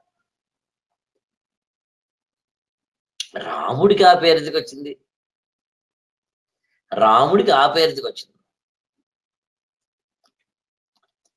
వరుల లిమిట్ అనేదండి ఎప్పుడు కూడా గమనించాల్సిన విషయం ఏంటంటే, మీకు 220 మార్కులు అయితే 200 అలా పెట్టుకోవచ్చు అండి. నేను దాని గురించి కావాలని మళ్ళీ మాట్లాడతాను ఒకసారి. సుగాత్రి శాలినుల పేర్లట ఏ విధంగా కథకు ఉపయోగపడ్డాయి అది నేను క్లాస్ వచ్చినప్పుడు చెప్తాను. డైరెక్ట్ క్వశ్చన్కి అది మీరు గమనించారండి. పేపర్ 2లో కూడా డైరెక్ట్ క్వశ్చన్స్ ఎక్కువ కనిపిస్తాయి, ఏదో కొన్ని మాత్రం ఇబ్బంది పెడతాయి పాపం. శకుంతల దుష్యంతుల ఆఖ్యానకం స్వయం సమగ్రమైన కార్యం వలె రూపొందిన తీరును అనుశీలించండి. ఇది కూడా అంతే, డైరెక్ట్ క్వశ్చన్ అండి. పేపర్ 1, 2లో పార్ట్ ఏలో ఫస్ట్ చాప్టర్, ఇదేమో 4th చాప్టర్ అండి, ఇదేమో ఫస్ట్ చాప్టర్. వ్యాజస్తుతి ఆంధ్ర నాయక శతకంలో పరాకాష్ఠ స్థితిని పొందిన, ఇది కూడా డైరెక్ట్ క్వశ్చన్ అండి. పేపర్ 2లో పార్ట్ ఏలో 6th చాప్టర్. ఇది నేను సెకండ్ పేపరు ఆ పాఠాలు చెప్పినప్పుడు, సుగాత్రి శాలిని కథ వచ్చినప్పుడు, శకుంతల దుష్యంతుల కథ వచ్చినప్పుడు వాటి వివరాల్లోకి వెళతాం మనం అండి. కానీ ఇంతవరకు 3 ప్రశ్నలు direct question that I want to convey. ఒకటి ఫస్ట్ చాప్టర్ ఇదండి, 4 ఈ చాప్టర్ ఇదండి, 6 ఇదండి. అంటే 1, 4, 6 కవర్ అయిందండి. ఇక్కడ వద్దాం. ఇక్కడ కూడా యాక్చువల్గా ఇంటర్నల్ చాయిస్ లో కూడా చాలా అందంగా చేసుకోవచ్చు అండి. మరి మిమ్మల్ని ఎక్కువ కన్ఫ్యూజ్ చేయకూడదని, పైగా అంటే క్లాసులు చెప్తున్నప్పుడు కంటెంట్ ఆధారంగా చెప్పే స్ట్రాటజీస్ కొన్ని 100 ఉంటాయండి. 6 నెలల పాటు మీరు నాతో సహవాసం చేస్తా, 6 నెలల పాటు, వారానికి 5 రోజులు చొప్పున, రోజుకి కొన్ని గంటల పాటు, దాంతో పాటు మళ్ళీ ఆన్లైన్ వాళ్ళకైతే పాత వీడియోలు, ఎప్పుడప్పుడో వీడియోలు, కొత్త వీడియోలు, అలా ఆన్లైన్ లో అయితే చెప్పనే అక్కర్లేదు. సో అందుకని అసలు మొత్తం 6 నెలలు అయ్యేసరికి మీకు తెలుగు మీద చాలా అద్భుతమైన కమాండ్ అయితే వచ్చి తీరుతున్నాను. సో అలా అనుకున్నప్పుడు ఇక్కడ గమనించాల్సి ఏంటంటే, ఇండైరెక్ట్ క్వశ్చన్స్ దాదాపు లేవని అర్థమవుతుందండి. అదే ఇక్కడ చూడండి, శ్రీకృష్ణ రాయబార సన్నివేశం భారత రాజకీయ ఆదర్శాలు. యాక్చువల్గా ఇదండి నేను ఇన్నోవేటివ్ క్వశ్చన్ అంటే ఇదండి. భారతదేశంలో రాజకీయాలను అర్థం చేసుకుంటూ కృష్ణ రాయబార ఘట్టంలో అప్లై చేయమన్నాడండి. ఇది కావాలంటే మీలో ఎవరైనా ఎప్పుడైనా సరే నేను ఆన్లైన్ వాళ్ళకైనా ఎవరికైనా కానీ నా యొక్క నోట్స్ లో NOTE నోట్ అని రాసి ఉంటుందండి. నేను చాలా స్పష్టంగా చెప్పాను, NOTE నోట్ అని రాసి ఉంటుంది. కాబట్టి ఆ క్లాస్ వచ్చినప్పుడు చెప్తాను మీకు. ఏమనంటే, భారతదేశంలో ఉన్న ప్రజాస్వామ్య, ఆధునిక ప్రజాస్వామ్య రాజకీయ తత్వానికి కృష్ణ రాయబారం అప్లై అన్నప్పుడు ఏవి రాయాలని చెప్తాను నేను. ఆ నోట్స్ లో ఉందండి. ఎందుకు అలా చెప్తున్నానంటే, ఇండియన్ పాలిటిక్స్ కి ఎప్పుడో తిక్కన గారి రాయబార ఘట్టాన్ని అప్లై చేయాలని క్వశ్చన్ రావడమే IAS అంటే గుర్తుంచుకోండి. ఇంకా ఇది తెలుగండి ఈజీ, మిగతా ఆప్షన్స్ అయితే ఇంకా గజిబిజి అయిపోతున్నారు. అలాగే గుణనిధి వ్యక్తిత్వ చిత్రణలో శ్రీనాథుని మనోవైజ్ఞానిక దార్శనికత. ఇక్కడ యాక్చువల్గా గుణనిధి వ్యక్తిత్వ చిత్రణ అన్నాడు. సైకలాజికల్ పాయింట్ ఆఫ్ వ్యూలో, సైకాలజీ పాయింట్ ఆఫ్ వ్యూలో గుణనిధి యొక్క క్యారెక్టర్ ని విశ్లేషించబడాలి. అది కూడా డైరెక్ట్ క్వశ్చన్ అండి. ఇది ఒకటే ఇన్నోవేటివ్ క్వశ్చన్ అండి. యాక్చువల్గా అంటే నా నోట్స్ లో నేను దాన్ని డిస్కస్ చేసినప్పుడు ఇది యాక్చువల్గా ఇండైరెక్ట్ క్వశ్చన్, డైరెక్ట్ క్వశ్చన్ అవుతుంది. బట్ ఎగ్జామినర్ నేచర్ గురించి ఆలోచిస్తున్న మాత్రం అది ఇండైరెక్ట్ క్వశ్చన్. గుణనిధి వ్యక్తిత్వ చిత్రంలో శ్రీనాథుని శ్రీకృష్ణ పాండవ సంభాషణ వ్యక్తిత్వం దూత యొక్క లక్షణాలు, ఒక రాయబారి ఎలా ఉండాలి అనే దానికి సంబంధించి మీకు మామూలుగా జనరల్ స్టడీస్ లో ఇంటర్నేషనల్ రిలేషన్స్ ఉంటాయి, ఇండియన్ ఫారిన్ పాలసీ అంటారు. నరేంద్ర మోడీకి ఫారిన్ పాలసీ ఉంటుందండి, జవహర్లాల్ నెహ్రూకి ఒకటి ఉంటుందండి, అలాగే కృష్ణుడు ఒకటి ఉంటుందండి. కృష్ణుడి యొక్క ఇది డైరెక్ట్ క్వశ్చన్, నా నోట్స్ లో డైరెక్ట్ గా చెప్తాను మీకు. ఇక రామాయణ రచనలో ప్రస్ఫుటించిన మొల్ల కవిత్వ ఆదర్శాలను మహిళా దృష్టి కూడా, ఇది కూడా నా క్లాసు పరంగా డైరెక్ట్ క్వశ్చన్, మామూలుగా అయితే ఇది ఇండైరెక్ట్ క్వశ్చన్. మొల్ల కవిత్వ ఆదర్శాలు మాత్రమే కాదు, మహిళా దృష్టికోణం కావాలని నా నోట్స్ లో ఉంటుందండి. మహిళగా ఆమె ఎలా ఆలోచిస్తారు? కౌసల్య, సుమిత్ర, కైకేయి గర్భవతులు అయ్యారండి పాయసం తిన్న తర్వాత. ఏ తెలుగు కవి వాల్మీకి కూడా గర్భవతులైన కౌసల్య, సుమిత్ర, కైకేయి గురించి ఎక్కడ చెప్పలేదండి, ఒక మొల్ల తప్ప. వాళ్ళు గర్భవతులు అయ్యారటండి, చీర కట్టుకుంటే కూడా చీర బరువైపోయిందటండి, చీర బరువైపోతుంది, జుట్టు నల్లబడిందట, ఇంకాను నీలకొంతలు అయిపోయారట. మామూలుగా కౌసల్య, సుమిత్ర, కైకేయి అంటే తోటి కోడళ్ళకి ఎప్పుడు కూడా కొద్దిగా గొడవలు స్పర్ధలు పోటీలు ఉంటాయి. వాళ్ళ ముగ్గురు తోటి కోడళ్ళ మధ్య స్పర్ధ ఉంది అనడానికి గుర్తుగా ఏం చేశారంటేనంటే, వాళ్ళు ఒకళ్ళ నుంచి ఒకళ్ళు వాంతులు చేసుకున్నారు. ఫస్ట్ కౌసల్య వెళ్తుంది, వెంటనే కైకి వెళ్తుంది, ఈ లోపల బట్టి సుమిత్ర వచ్చేస్తుంది. వెంటనే ఈలోగా పెద్ద భార్య, జన భార్య, ముద్దు భార్య, మూడో భార్య, వాళ్ళు ఓకిలింతలు అంటారండి. మన మార్నింగ్ సిక్నెస్ అండి దాన్ని. అది ముగ్గురికి పోటీ ఉందటండి. చాలా అద్భుతం చెప్తుందండి. ఎవరు చెప్పగలరది? మహిళ చెప్పగలదండి. గర్భం దాల్చడము, ఆ అనుభూతి, అందులోంచి వచ్చిన ఒక తెలియని ఒక ఆత్మీయత, అది అనుభవించే తత్వం కలిగి ఉన్న వాళ్ళకి మాత్రమే అర్థం ఉంది. పురుషుడు ఆ పని చేయలేడు. వాల్మీకి చేయలేదు ఆ పని, గోనబద్ధారెడ్డి చేయలేదు, ఎర్రన చేయలేకపోవచ్చు, అన్నమయ్య చేయలేదు, విశ్వనాథ సత్యనారాయణ గారు చేయలేదు, కానీ మొల్ల చేసిందండి. అలాగే మొల్ల దృష్టికోణం ఇంకోటి ఉందండి, చాలా చిన్న చిన్న విషయాల్లో సున్నితత్వం ఉంటుందండి. దశరథ మహారాజు దగ్గరికి విశ్వామిత్రుడు వచ్చి, మీ అబ్బాయిలు ఇద్దరు రాముడు, లక్ష్మణుడు యాగ సంరక్షణ కోసం కావాలంటే, అప్పుడు వాళ్ళిద్దరు ఏసు 16-17 సంవత్సరాలు. అంటే అలా ఎగ్జామ్ హాల్ రాయకూడదండి, ఒక అంచనాగా చెప్తాను, ఉదాహరణ చెప్తాను. పోనీ 16 ఏళ్ల పిల్లాడిని ఏం పంపిస్తానయ్యా, లేక పుట్టాడు పైగా, అంతే కదండి, పసికందయ్యా అంటాడు, కందు కదా, how can I send him, నేను రమ్మంటావా అంటాడు విశ్వామిత్రుడు. అక్కడ అంటే తండ్రి ఇంతలాగా విలవల్లాడిపోతాడా అనిపించేలా రాస్తాడు మొల్ల. ఒక పద్యమే కానీ విలవలాడిపోతున్న ఒక తండ్రి గుండెని పలకరిస్తాడు ఆమె. ఆ సున్నితత్వం ఎవరికి ఉంటుందండి? తల్లికి ఉంటుందండి. తల్లిలోని ఆ మాతృత్వ గుణాన్ని తండ్రికి అప్లై చేసిందండి ఆమె. బట్ అంటే అర్థం ఏంటి? మహిళా దృష్టికోణం. అది డైరెక్ట్గా వచ్చాను, నేను క్లాస్లో అద్భుతంగా చెప్తాను. ఇంకా మీ దృష్టిలో దుష్యంతోపాఖ్యానము, శకుంతలోపాఖ్యానం అని చెప్పాను కదండి. దుష్యంతుడి కథ అని పేరు పెట్టాలా, శకుంతల కథ అని పేరు పెట్టాలా? డైరెక్ట్ క్వశ్చన్ అండి, డైరెక్ట్ క్వశ్చన్ అండి. కళాపూర్ణోదం నాటక, ఇది యాక్చువల్గానండి ఇదండి, కళాపూర్ణోదంలోని నాటకీయ కవిత్వ తత్వ విచారం అనేది ఇండైరెక్ట్ క్వశ్చన్ అండి. ఇండైరెక్ట్ కూడా కాదండి, ఫ్రాంక్గా చెప్తాను, ఇన్నోవేటివ్ క్వశ్చన్.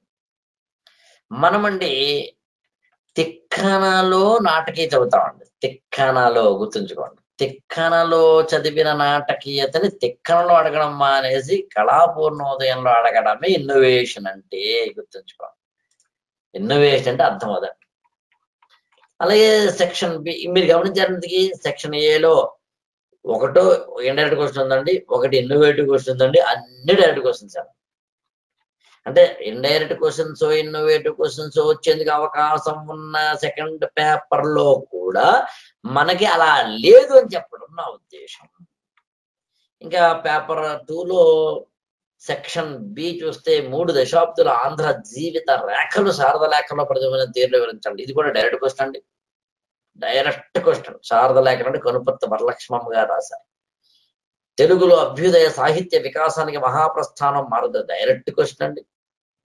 అసలు తెలుగు సాహిత్యంలో 1910లో భావకవిత్వం ప్రారంభమై 1930 వరకు అభ్యుదయ భావకవిత్వం ఉండి, 1930 నుంచి 40 మధ్యలో భావకవిత్వాన్ని ఒక విధంగా నెగేట్ చేస్తుండే భావ కవిత్వం యొక్క పరువు తీసేస్తూ అభ్యుదయ కవిత్వం ఎదిగి మొత్తం మీద అభ్యుదయ కవిత్వం పూర్తిగా ఎదగడం అనేది 1940లో జరిగిందండి. ఆ 40 ప్రాంతానికి మహాప్రస్థాన గీతాలండి ప్రచురితమయ్యాయి. మహాప్రస్థానమే తెలుగు సాహిత్యంలో అభ్యుదయ కవిత్వానికి కారణం. అద్భుతంగా మన నోట్స్ ఉంటుందండి. డైరెక్ట్ క్వశ్చన్ అండి. సుబ్బయ్య వ్యక్తిత్వంలోని క్రమ పరిణామ క్రమాన్ని డైరెక్ట్ క్వశ్చన్ అండి. పిరికివాడైన సుబ్బయ్య ధైర్యస్తుడిగా ఎలా మారాడు చెప్పబోయా. ఇవాళ క్లాస్ బిగినింగ్ చెప్పాను నేను. సుబ్బయ్య మనోరమలనే ఇద్దరు కలయికతోటి మొత్తం ఏర్పడుతున్నాడు. అసలు మామూలుగా కూడా ఫ్రాయిడ్ సైకాలజీ ప్రకారం చూస్తే పురుషుడి వల్ల స్త్రీకి, స్త్రీ వల్ల పురుషుడికి వ్యక్తిత్వ వికసనం కలుగుతాం. మామూలుగా మీరు ఎప్పుడైనా గమనించాలో తెలియదు కానీ సాధారణంగా పురుషుడికి పురుషుడితోటి ఉండే స్నేహం కన్నా పురుషుడికి స్త్రీతోటి ఉండే స్నేహం అనేది వైస్ వర్సా వల్ల ఎక్కువ బ్రాడ్ అవుట్లోకి వస్తాను. నేను ఐ డ్రీమ్ ఇంటర్వ్యూలో కావాలంటే దీనికి ఎక్స్ప్లెయిన్ చేసిన ఎప్పుడైనా చూసే ప్రయత్నం చేయండి. నా ఉద్దేశం నా సెల్ఫ్ డబ్బా వేసుకోవడం కాదు. అలాగే ఏజ్ కూడా మనకన్నా ఏజ్ ఎక్కువ వాళ్ళతోటి పరిచయం ఎక్కువ అవ్వడం వల్ల మనకి ఒక జీవితం పట్ల దార్శనికత మారుతాం. నా జీవితంలో అందరూ నా స్నేహితులు ఎవరైనా, నాకు స్నేహితులు ఎవరు లేరండి నా ఉద్దేశం. నేను ఎక్కువ తిరిగేది నాకన్నా పెద్దవాళ్ళతో, చాలా ఎక్కువ. పైగా ఆశ్చర్యపోతారు వాళ్ళు. కె విశ్వనాథ్ గారు, సిరివెన సీతారామ శాస్త్రి గారు, తనికెళ్ళ భరణి గారు, ఇలా అంటే మిగతా వాళ్ళతో తిరిగిన అని కాదు పాయింట్. అంటే మనకన్నా ఏజ్ లోను, వ్యక్తిత్వంలోను, జ్ఞానంలోను ఎక్కువ వాళ్ళతో తిరిగి శిష్యరికం చేస్తే ఏమవుతుందంటేనండి, మనం ఎక్కువ నేర్చుకోవచ్చు, తొందరగా నేర్చుకోవచ్చు. శిష్యరికం అంటే పదం మీకు అర్థమే ఉండవచ్చు. తొందరగా నేర్చుకోవచ్చు. మనం 3 పుస్తకాలు చదవాల్సింది 30 రోజులు పడుతుందండి. కానీ పెద్దవాళ్ళు ఆల్రెడీ వాళ్ళ ముందు కూర్చుంటే 3 నిమిషాల్లో 3 పుస్తకాలు చెప్పేస్తారు అనమాట. జీవిత సారం చెప్పేస్తారు. నాకు సిరివెన సీతారామ శాస్త్రి గారు అదే చెప్పారు. 2002లో మే 27న నా కాలు విరిగిన తర్వాత డిసెంబర్ 2002లో నేను మళ్ళీ జీవితాన్ని పునః ప్రారంభించి 6 నెలల పాటు హాస్పిటల్ బెడ్ మీద ఉండి బయటకు వచ్చిన తర్వాత పునః ప్రారంభించినప్పుడు సిరివెన సీతారామ శాస్త్రి గారు నాకు చెప్పింది చాలా విషయాలు చెప్పారు అనుకోండి. ఒకటే చెప్పాను, ఏంటంటే అదే, అడుగు ముందుకు వెయ్యాలా మానాలనే ప్రశ్న వచ్చేది అర్జునుడికే, సామాన్యుడికి రాదు. జీవితంలో ఎలా ఎదగాలి గురువు గారు నువ్వు అడుగుతున్నావు అంటే, నువ్వు ఎదగాలనే తపన కలిగి ఉన్నావు. 2, ఈ ప్రపంచంలో నువ్వు ఏదైనా భయపడాలంటే ఒకదానికే భయపడాలి, చావు, మరణం. మరణము నువ్వు భయపడినా భయపడకపోయినా వస్తుంది. మిగతావన్నీ దాని ముందు చిన్నవే. మరణాన్ని మించిన బాధ, మరణాన్ని మించిన కష్టం, మరణాన్ని మించిన నష్టం ఈ ప్రపంచంలో ఇంకోటి లేదు. మరణము తప్ప మిగతావన్నీ దానికన్నా చిన్నవైనప్పుడు ఏదైనా పెద్ద కష్టం వస్తే మరణంతో పోల్చుకో, పోలేదు కదా. కాలు విరిగింది, చచ్చిపోలేదు కదా. కాలు విరిగింది, కన్ను పోలేదు కదా. 50 రూపాయలు పడిపోయి 100 రూపాయలు పడిపోలేదు కదా. ప్రిలిమినరీ ఎగ్జామ్ పోయింది, చచ్చిపోలేదు కదా. ఆస్తి పోయింది, చచ్చిపోలేదు కదా. మరణము తప్ప మిగతావన్నీ చిన్నవే. ఇలా చాలా చెప్పారు. ఇప్పుడు ఇది చెప్పడానికి, జీవిత సత్యం చెప్పడానికి ఆయన జీవితంలో సారం అంతా మన ముందు కూర్చున్నాడండి. శిష్యరికం చేయడం తప్ప ఇంకో మార్గమే లేదు. అందుకు మనకన్నా పెద్దవాళ్ళతో పరిచయం లాంటివి అన్నమాట. అంటే మన వ్యక్తిత్వ వికాస క్రమ పరిణామ క్రమము అన్నప్పుడు రావి శాస్త్రి సుబ్బయ్యలో ఒక ఒక ఒక ఒక ఎవల్యూషన్ చూపిస్తారండి. ఆయన మామూలు వ్యక్తి నుంచి ఆ సుబ్బయ్య వ్యక్తిత్వంలో క్రమ పరిణామానికి మనోరమ అనే ఒక వ్యక్తితోటి పరిచయం అనేది ఏ విధంగా జరిగింది అనేది ఒక ఎవల్యూషనరీ ప్రాసెస్ లో రావి శాస్త్రి గారు తన నవల్లో చెప్పారండి. అది రాయమంటున్నాడు. Direct question. కర్పూర వసంతరాయల కావ్యం నుండి వ్యక్తి స్వార్థము దేశభక్తి అన్న భావం నాటకీయ సంఘర్షణ. Direct question. వ్యక్తి స్వార్థం అంటే ఎవరండి? కర్పూర వసంతరాయల కుమారగిరి రెడ్డి. దేశభక్తి ఎవరిదండి? లకుమదండి. అయిపోయా. ఎవరి కాన్ఫ్లిక్ట్ అండి? దేశభక్తి ఇంకోళ్ళు ఎవరికి? రాణికి. దేశభక్తి ఇంకోళ్ళకి కాటయ్య వేముడికి. సో కాటయ్య వేముడు, రాణి, అలాగే మనం మాట్లాడుతున్న లకుమ దేశభక్తి కోసము నుండి రాజుగారు స్వార్థం కోసం. ఒక కాన్ఫ్లిక్ట్ ఉంది కదా. Direct question. ఎన్జీవీలో గోపి సంభాషణ ద్వారా ఆత్రేయాదం. Direct question. సెకండ్ పేపర్ లో కూడా డైరెక్ట్ క్వశ్చన్స్ ఇవ్వగలిగిన ఏకైక ఆప్షన్ తెలుగండి. మిగతా ఆప్షన్స్ లో అసలు మీకు క్వశ్చన్ అర్థం కాదండి. పైగా ఇంగ్లీష్ లో ఉంటాయి. విచిత్రం ఏంటంటే మన ఇంగ్లీష్ రాదు, ఇంగ్లీష్ లో ఉంటాయండి. గబ్బిలం కావ్య ముఖంగా జాషువా ప్రవేశ పదబంధాలు ప్రత్యేకలు. Direct question. పదబంధాలు ప్రత్యేకలు అంటే ఏంటండి? గబ్బిలపు చాన, మౌని, ఖగరాజ్ని, ఖగవధూటి గబ్బిలం కోసం జాషువా గారు అత్యున్నతమైన పదబంధాలు క్రియేట్ చేశారు. ప్రతీకలు చెప్పనక్కర్లేదండి, అసలు గబ్బిలమే ప్రతీక, ప్రయాణ మార్గం ప్రతీక, దళిత కథానాయకుడు ప్రతీక, మార్గం ప్రతీక, దూత ప్రతీక, అన్ని ప్రతీకలేనండి. రిసీవర్ ఈశ్వరుడు ప్రతీక. మరి డైరెక్ట్ క్వశ్చన్, కృష్ణపక్షం ఆత్మాశ్రయ కవిత రీతుల స్వరూప స్వభావ వ్యతిరేక. డైరెక్ట్ క్వశ్చన్,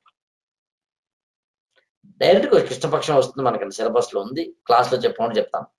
ఆధునిక, నేను క్లాస్ లో ఇవన్నీ డిస్కస్ చేస్తాను. ఇది కేవలం ఒక చిన్న 1.5 hour లో టోటల్ ఒక టెస్ట్ పేపర్ ని డిస్కస్ చేయడమే నా ఉద్దేశం. ఆధునిక సామాజిక ఆదర్శాలకు ప్రాతిపదికగా గురజాడ కథానికలు డైరెక్ట్ క్వశ్చన్ అండి.